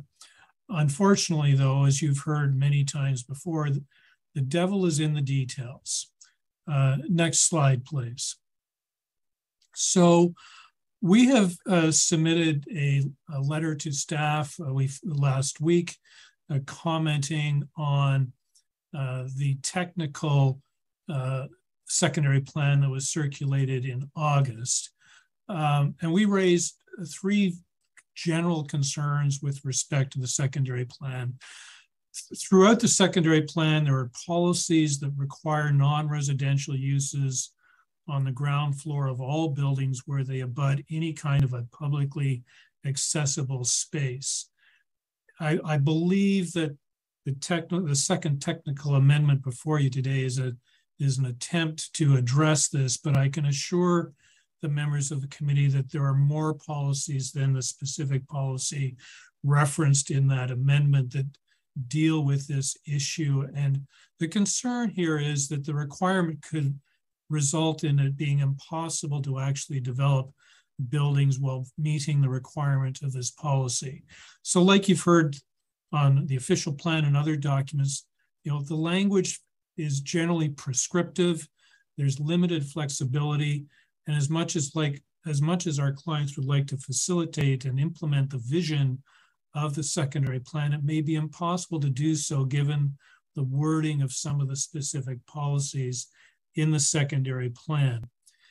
Secondly, we've raised some questions with respect to the policies related to privately owned public spaces.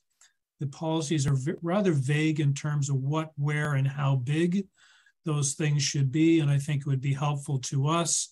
And quite frankly, I think it would be helpful to staff moving forward if the secondary plan provided better direction with respect to the public open spaces.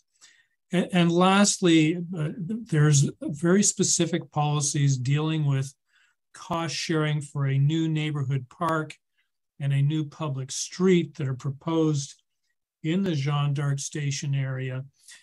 And the policies require that the landowners enter into this cost sharing agreement before they can do anything.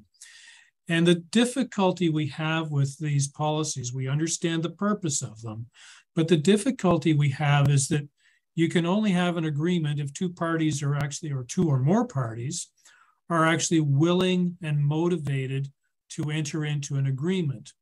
And unlike in greenfield development, where you've got landowners with acres and acres of vacant land that they're anxious to develop and are motivated to enter into cost sharing agreements, we're in a totally different situation here where all these properties are currently developed, they're generating income for the landowners. They are not motivated to enter into any kind of a cost sharing agreement that's going to cost them money. And so we need to think more carefully about how to structure any kind of agreement or how to deal with the funding for the new public street that's been identified in the Jeanne d'Arc station area, and how to deal with any possible over-dedications of parkland. Now, we're not going to resolve this today. And we did meet with staff on Tuesday, but we weren't able to go through the policies in detail. Next slide, please. So the ask of committee this morning is really quite simple. We'd ask that you direct staff to work with us to refine the language of the secondary plan to address the concerns that we've raised in our letter before this matter rises to council on September 21st. And I'll just further note that I only realized this morning that the secondary plan that's before you today for adoption is not the secondary plan that we commented on last week. There have been a number of changes made, and those changes are itemized in document 7. I've taken the opportunity while you've been dealing with other items this morning to scan document 7. I found a number of typos in terms of references to various policies. I've even found a change that doesn't appear to be reflected in the secondary plan that's before you this morning for adoption. So I would ask committee to please direct staff to meet with us over the next 2 weeks, and which may lead to further technical amendments being brought before council on September the 21st. I'm over my 5 minutes. Thank you for your time. Thank you, Murray. Any questions from committee members for Murray? Okay, thanks for your presentation today, and I'm sure some of those points will be raised with staff later on. Fifth delegation is Brian Casagrande and Tyler Yakichuk from FOTEN.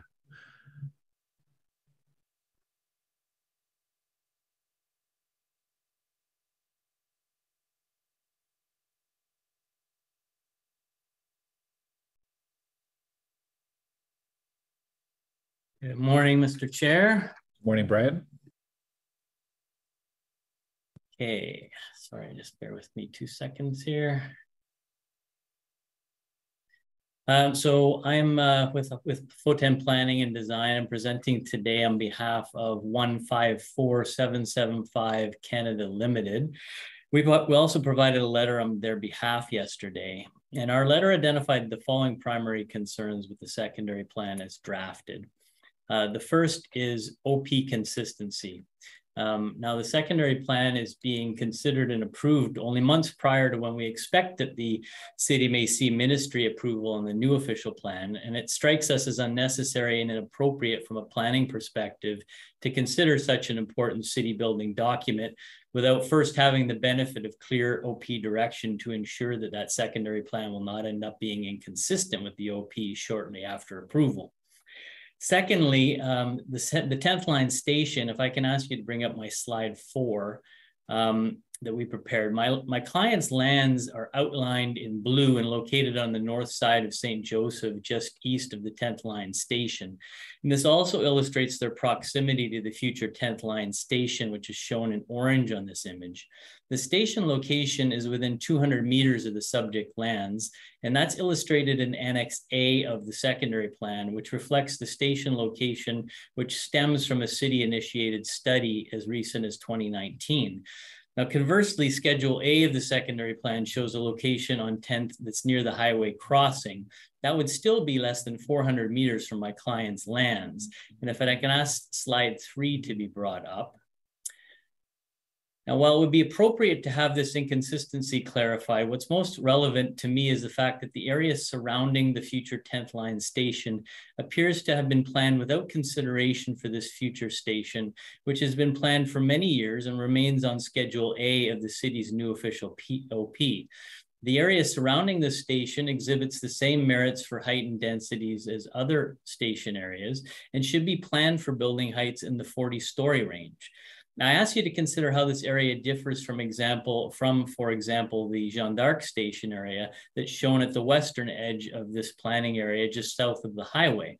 The 10th station area, shown with the blue teardrop on this image, is just as close to the station, would not supplant an existing established residential neighborhood, and are separated further and buffered with a forested area from the low-rise residential area to the north, where shadowing and overlook impacts would normally be of primary concern.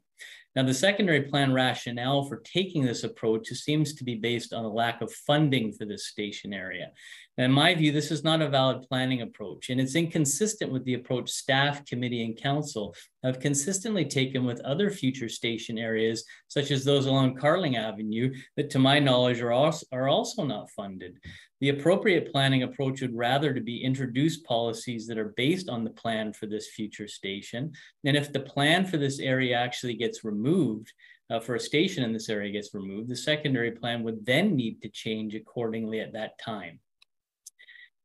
Thirdly, demonstration planning. As it stands now, the subject lands are simply planned to maintain their existing height of 6 stories.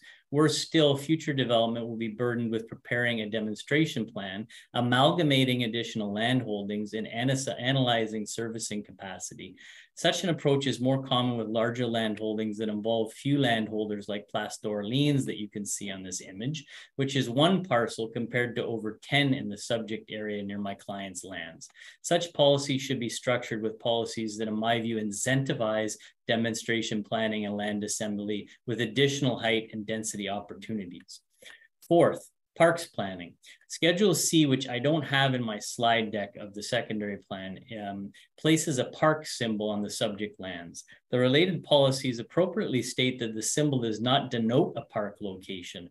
However, in our experience dealing with this in other secondary plans, this can create future confusion for both the developers and city development review staff. If the symbol is not meant to denote specific lands, then we would suggest the use of an overlay for the entire area on Schedule C instead. And finally, on slide 6, you'll see a series of PPS policies that advocate for intensification surrounding rapid transit stations. At slide 5, you will find goals and objectives that are within this secondary plan that appropriately respond to these policies, but that direction is not reflected in the policy direction surrounding the 10th station. So in conclusion, we would ask the committee either direct staff to amend their policy directions surrounding the 10th station to reflect these concerns, or ideally direct them to consider and consult with FOTEN before returning to committee following final approval of the new official plan. Thank you. Okay, thank you, Brian. Any questions from committee members? I'm seeing none. Thanks for your presentation today. and for the correspondence received as well. And our final set of speakers are Robert and Suzanne Guibard.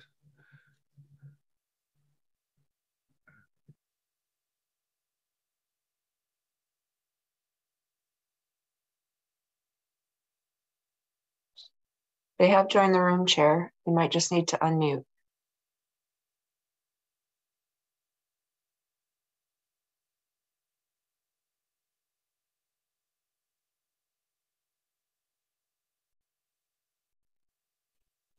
Looks like they're unmuted.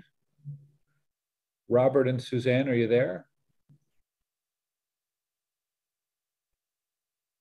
We are not able to hear you, even though it looks like your mic is unmuted.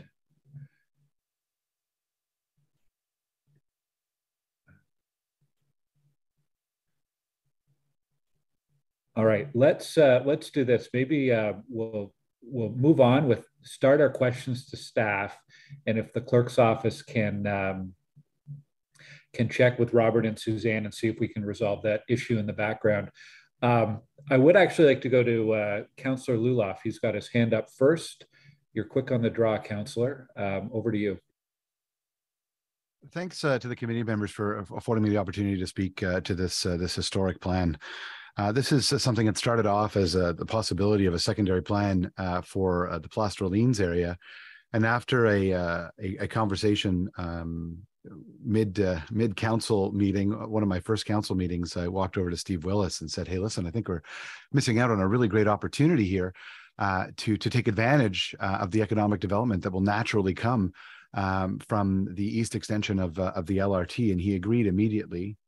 And he put together an incredible team of planners. And I can't say enough and heap enough praise on this group of planners, led by Peter and Robin throughout the course of the last 3 years. You've been thoughtful. You've been very, very open to hearing from the community. Some of the tools that you used to engage with the community were novel, and I believe that they really captured the sense of excitement that my community and I have for what this plan will bring. One of the top things that I hear in our community, and I believe that Councillor Dudas will probably agree, is what we hear is, how come we don't have the same amenities on this side of the Greenbelt as they do in areas like Councillor Curry's ward? We have felt that perhaps post-amalgamation that the east end of the city hasn't received the same sort of attention as the west. And perhaps that's naturally because we've been a bedroom community, but Orleans can have nice things too. The BIA has had a streetscape plan on the books for 12 years that didn't have the policy backing from the city that was required to achieve it. You saw today in some of the slides from the annexes what this plan is going to achieve for St. Joseph. It is incredible. A walkable, cyclable, safe, pedestrian space that has been beautified with things like trees, having all of our amenities up against the pedestrian and cycling infrastructure in a way that we couldn't even imagine except through the BIA streetscape plan. I am utterly impressed with the renderings that this team has put together and the work that they've done consulting with the community and working with me over the course of the last 3 years. This is going to transform our main street. And yes, change is difficult. But when all you hear is, why can't we bury the hydro lines? Why does St. Joseph still look like it's stuck in the 1960s? And I used to joke that, having large sprawling parking lots up against your main street may have been nice in the 1950s when people were driving, 1956 Plymouths, but I drive did until very recently, a 2013 Kia Rio. That's not going to be pulling anybody into your business. Let's get that parking underground or behind and make our street vibrant and accessible again. It's a beautiful thing to be able to provide rentals to seniors and people that want to downsize and want to stay in the community. They can walk to get their groceries. They can walk downstairs and get a coffee in the morning on their way to get on the train to get to work if they have to go in. We would really like to see people continue to work from home or in the community, and we're going to be able to provide employment close to home. You'll be able to live, work, and play in the same neighborhood. This is a massive opportunity for our East End. We're finally putting Orleans on the map in a real way. Thank you to Councillor Dudas and to my council colleagues in the East, Councillor Kitts, Councillor Tierney, for providing great advice throughout this and engagement and encouraging people to come out. I'm really looking forward to this plan being implemented and to finally having a vibrant and livable street in Orleans. The biggest problem that we have right now is that, you know, in order to access the business that's directly behind your home, you have to walk the equivalent of 5 city blocks just to get there. The new connectivity plan that's included with this and further study will ensure that is no longer the case, and we'll finally have a livable Main Street in Orleans. It's such a wonderful thing. Thank you very much to everybody who played a part in it. Robin, you've knocked it out of the park with this, you and your team. Truly, truly appreciate it. And while there are still some details to be worked out, I know that we'll get there, and you'll continue to consult as you have. Thank you very much. I truly appreciate the opportunity to address the committee today. Okay, thanks, Councillor. I just want to check one more time if we have Robert and Suzanne, if they've been able to join us and connect to the audio.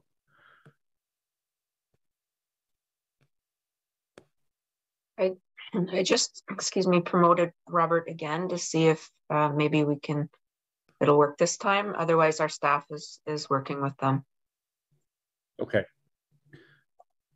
So I see Robert is in the panelist room. So Robert, if you can accept the prompt to unmute, we'll see if it works this time. So you've unmuted, but we still cannot hear you. So the clerk's office is going to try to call you and see if we can connect to you by phone, and we'll check in a little later with Robert and Suzanne. So let's keep going on questions for staff. Councillor Dudas. Thank you, Chair. I do have a question for staff, but I also wanted to quickly make a comment. So I'll start with my question.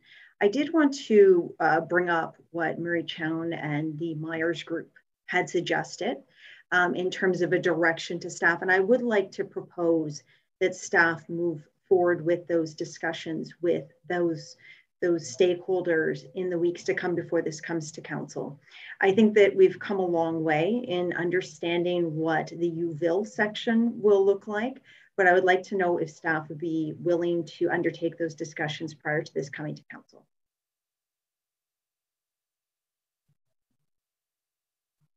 I'm going to assume that's a yes. Through you, Mr. Chair, yes, we would be pleased to work with Myers Group or any, we would be pleased to follow the direction. Thank you. Okay, wonderful, thank you. And I know, I have to say, I know that staff have been phenomenally engaged throughout this whole process, so I'm not surprised that they're willing to speak further with this stakeholder going forward.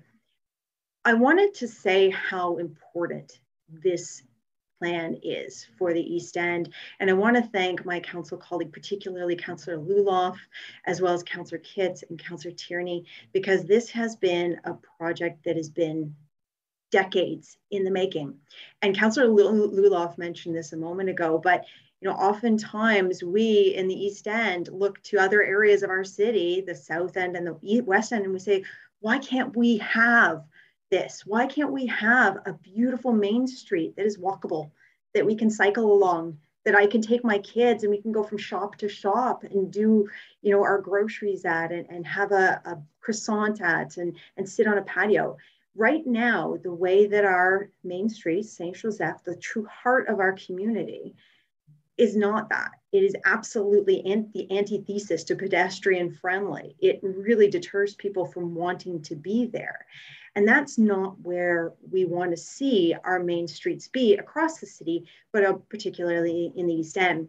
And I want to actually, I so greatly appreciate the work staff have put into this. And I have to say, it was wonderful to see it. They weren't just working on this, they were inspired by this, and they really put forward a vision. But I want to just say how important it was to have the public engaged. And, you know, Robin had mentioned it during his presentation. At that first meeting at Shenkman, there was 300. We actually had to have an extra room set aside. We had to open up the floor so that we can fit all the people, because people care so deeply about how these sections of the East End are going to be changing. And I loved the fact that this plan doesn't just take into account Saint Joseph and the Boulevard.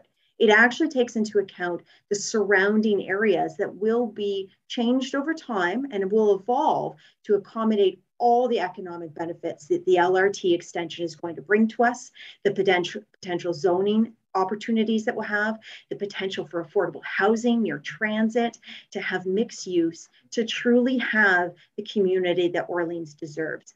So I am very, very pleased to see this come forward today. I look forward to supporting it.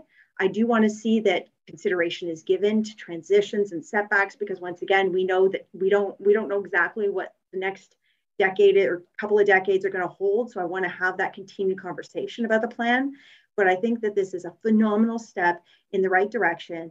And I think that, as I said, this has been decades in the making. It couldn't have been done if it wasn't for the phenomenal staff that have worked on it, the public that engaged in it, the businesses in the heart of Orleans BIA that have been involved in the conversations, and truly my council colleagues. And I really do want to give a shout out to Councillor Luloff. He has been a phenomenal voice for this.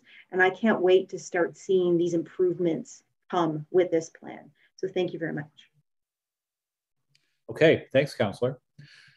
Councillor Kitts.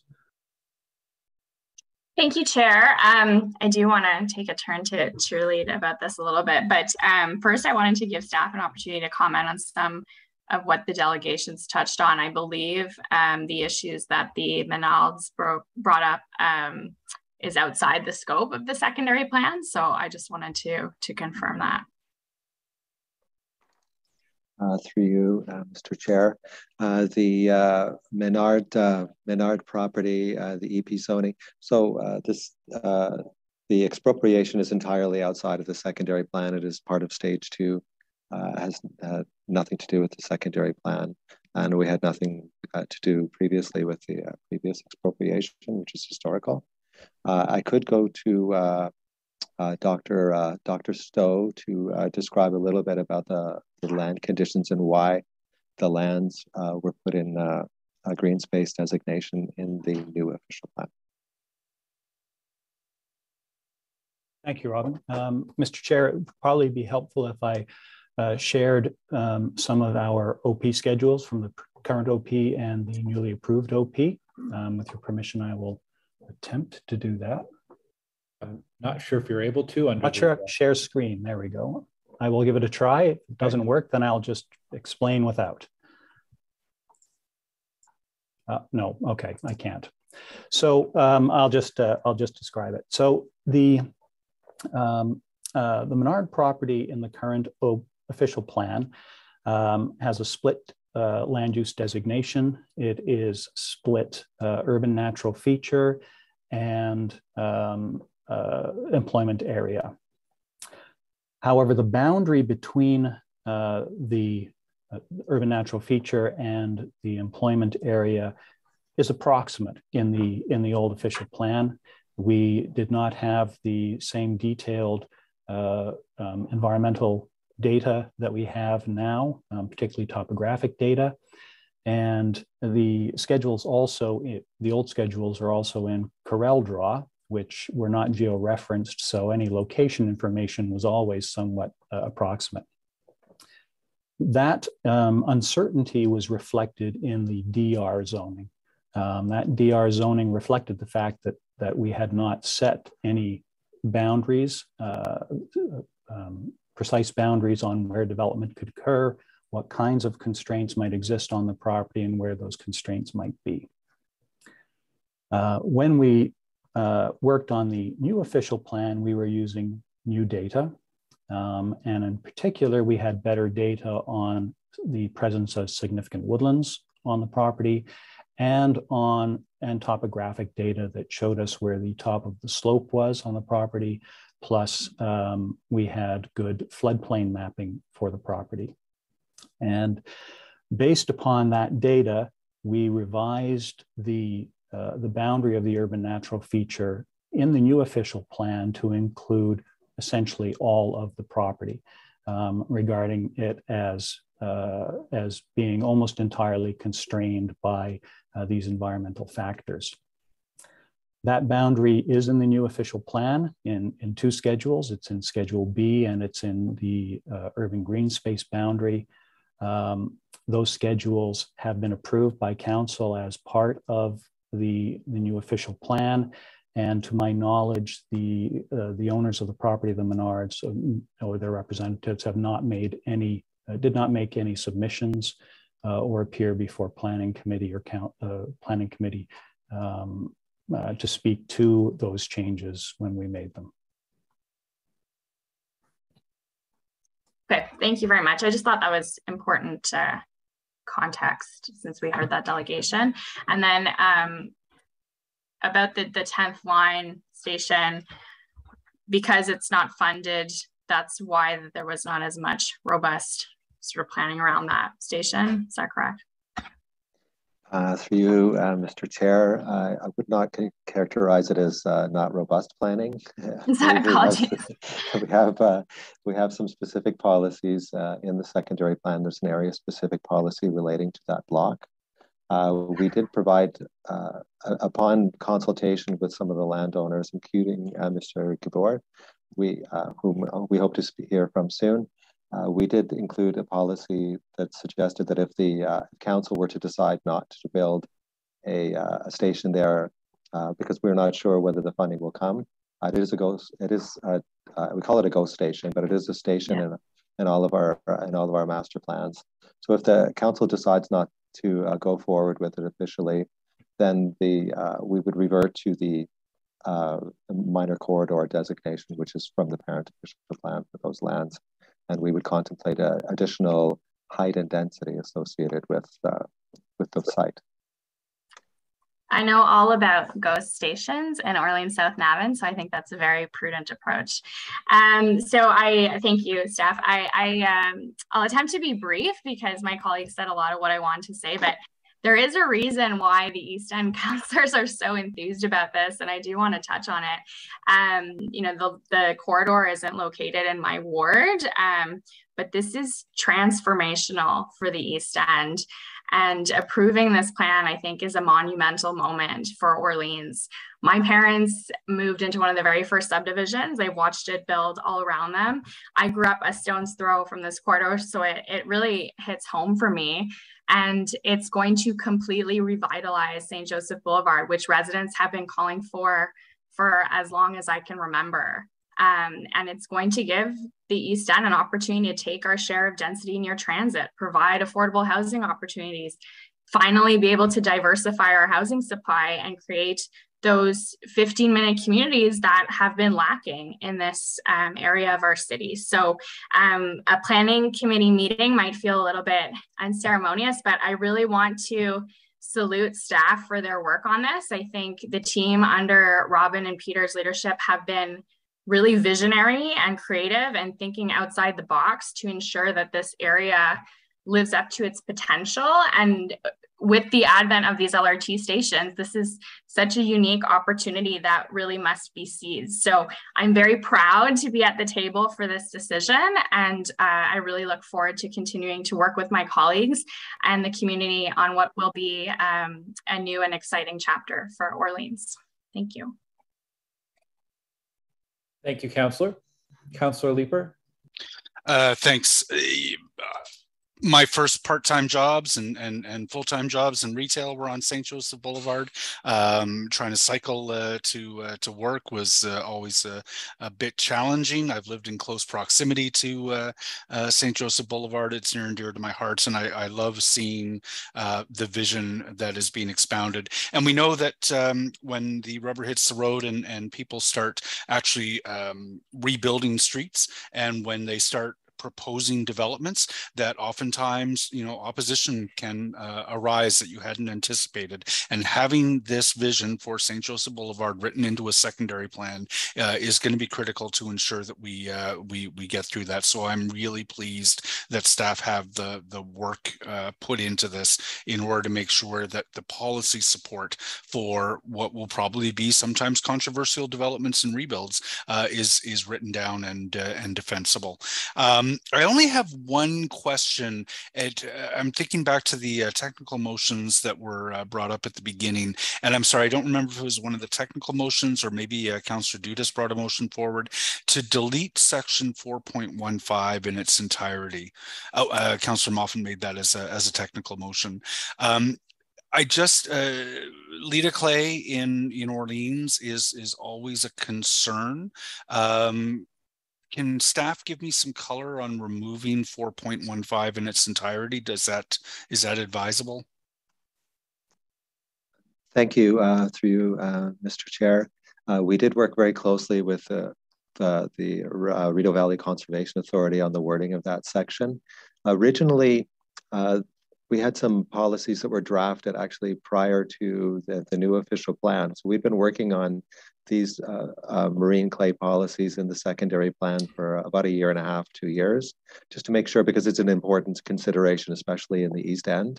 And we'd been listening during the new official plan. The new official plan came forward. The new official plan has good policies relating to that. We'd kept our draft policies in the secondary plan.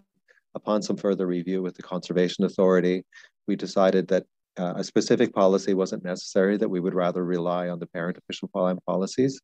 This means that the rules are the same for Lita Clay across the entirety of the city. The study requirements are the same, but we kept the preamble because a part of that narrative is very important to include in the secondary plan that we felt. Okay, so 415 is not any additional layer of scrutiny on development to ensure, and thus is redundant to what's already in the official plan? No, I don't believe it is. I wouldn't say redundant, but I believe it is supportive language of the policies in the parent plan. Okay. Let me touch base with you on that before council, just but I appreciate the reply. I'd be pleased to answer any questions on it. Thank you. Okay, thank you. And congratulations, Matt, Laura, Catherine, this is great. Thanks, Councillor. I have two quick questions. One was just around that whole idea of, I think it was Mr. Casagrande who questioned whether or not we should even be doing this with an OP that hasn't been approved yet. Can staff address that concern, please, whether it's appropriate at this time to bring forward secondary plans without an approved OP? Certainly. I'd actually like to defer to the Acting Director of Long Range Planning, Mr. David Wise. Yeah, thank you, Mr. Chair. Just as a process question, the recommendation that's before you right now is not in fact actually calling for enactment of the secondary plan now. What it is doing is it is bringing forward the secondary plan for Planning Committee and Council's consideration. And then upon passage of the new official plan by the province, when that approval comes through, we would then bring the enacting bylaw for this secondary plan through at that time. So we are simply just seeking pre-approval to be able to bring this document forward. And then that would be linked then to the provincial direction for the approval. If Mr. Mark wants to chime in a little bit more, I'd be happy to have legal thoughts, but that's the process that we're recommending. Okay, thank you. Thank you, David. That's very helpful. And I guess the last thing is the delegations from Novatech and Foten did raise a few concerns just about they had discovered inconsistencies in the final text, and I hope staff would be open to any feedback from those groups or others, and if there are further technical amendments required before this comes to council, not significant content changes or policy changes, but any technical amendments. But there was one in particular that I think Mr. Casagrande about the park designation symbols in Schedule C. Are staff aware of that concern, and is there a way to clarify that in the schedule documents? Through you, Mr. Chair. Yes, we're aware of that concern. We spoke about it actually with a couple of different parties. They're intended to be general. You'll see as well on the height schedule that there's a requirement for a demonstration plan on most of the, I think on a number of those sites. The demonstration plan really looks carefully at the integration of those properties and the connectivity in the streets. So it would be expectation that would change, but we'll clarify the language prior to going to rising to council. Okay, thank you for that. And Councillor Leeper has another question. Yeah, thanks, Chair Gower. Your question actually did raise another one with respect to how we're going to implement some of the zoning that we anticipate coming out of the official plan. So if the official plan moves forward, we'll implement the zoning bylaw that would implement the secondary plan. Would it be the intention then through the comprehensive zoning bylaw review to update the zoning to match the secondary plan? Or do we anticipate that these would continue to be one-off zoning applications? Because that approach obviously has not been working for us. Through you, Mr. Chair, I defer to the Director of Long Range Planning, who is managing that file. And thank you, Mr. Chair. The councillor is correct. That was something that we would be looking at as a consistency exercise through the new zoning bylaw process. So we'd be looking at these secondary plan directions and amending the zoning accordingly. Okay, great. Yeah, that's exactly what I was hoping to hear. Thank you. Okay, any other questions for staff?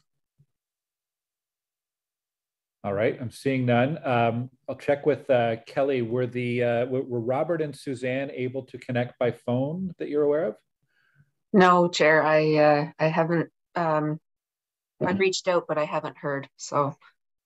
I see they are still here on the screen. They're unmuted, but let's try one more time if we can hear Robert or Suzanne. I don't think the audio is working. Robert and Suzanne, if you can hear me, we have, I think, 2 or 3 weeks before this goes to council. So if you do have comments that you would like the committee and council to review, you can submit those to the clerk in writing, and they'll be circulated to all members of council. And we would like to hear from you, and we'll be able to address those, any concerns. Councillor Luloff? Thank you for that, Mr. Chair. Mr. Guibord is an important stakeholder along this corridor, and I definitely want to make sure that what he has to say is captured. So I really appreciate that opportunity. Yeah, and we apologize for the difficulty in connecting today, but hope we can hear from you before this comes to council. Okay, so let's go through the motions. We have 4 motions, so we'll go through each one and see if the committee is willing to carry them. The first one was a technical motion on sensitive marine clays. Is that motion carried? Carried. Carried. Okay. The second motion was on the station core. Is that motion carried? Carried. Carried.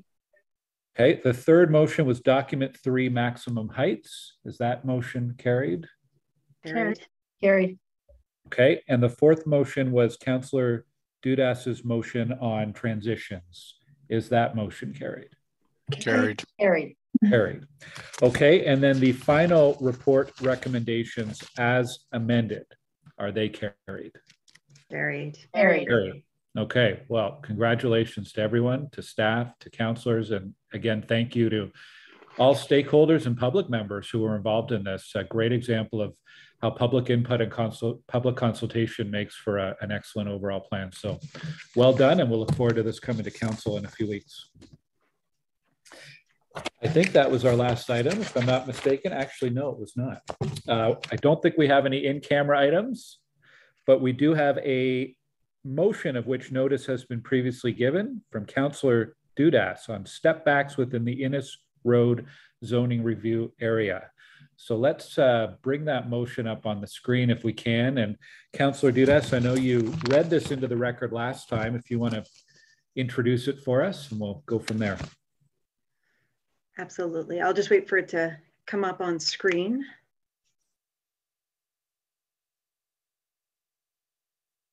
Wonderful, thank you. So I'll quickly speak to this and then I'll read the therefore be resolved. What this kind of was driven by was that a past work by city staff actually back in 2013, 2014 had bundled a number of properties in the Blackburn Hamlet community and defined them and set them as AM11 zoning. And what we have discovered is that some of those subzones are not applicable to the sites as they stand at the moment. What this attempts to do is to have these sites re-examined as part of the zoning review, the bylaw zoning review, to ensure that they actually fit the characteristics of the community, still allowed for density, but allow for the setbacks, the step backs, and the transitions that are required and befitting these sites. And I will give an example. One of the sites that I'm particularly talking about is adjacent to a one-story school. So it's a lot of one stories, and what is in the AM11 zoning allows for a 9-story next to some of these with absolutely no setbacks or step backs laid out within the framework. So if I could have I'm just trying to see if I could see the therefore be resolved, because I had introduced this last time. Okay, I'll read this. That the Planning Committee recommend Council approve that staff be directed to investigate amending the zoning bylaw in the next omnibus amendment so that the step backs within the Innes Road zoning review area, document 1, are applied to both the rear and side yards where development abuts low-rise residential zones. Property subject to an active planning application will be exempt from these changes. To re-examine the appropriateness of the AM11 subzone within the Innes Road zoning review area as part of the new zoning bylaw project, as concerns related to the building height and compatibility with the surrounding community remain. Okay, thank you, Councillor. Any questions or comments from councillors on this? I just want to check with staff, I guess, with Mr. Wise that this will fit within the work plan and review as it's planned right now? Yes, Chair, we don't have any concerns with this motion. Staff would be reviewing the appropriate transitions and setbacks regardless. So we take this as positive direction. Okay, then on Councillor Dudas's motion, is it carried? Carried. Carried. Carried. Thank you. Okay, are there any notices of motion for a subsequent meeting? Are there any inquiries? I have one item under other business, and it's a quick thank you to Jordan Moffat from my team, who's going to be leaving the city in the next week or so. Jordan's heading back to the private sector. Thank you, Jordan, for all of your help over the last couple of years. Jordan's the person who helps me get prepared for this meeting and working alongside the clerk's office and other staff, and one of the many people who help these meetings go smoothly.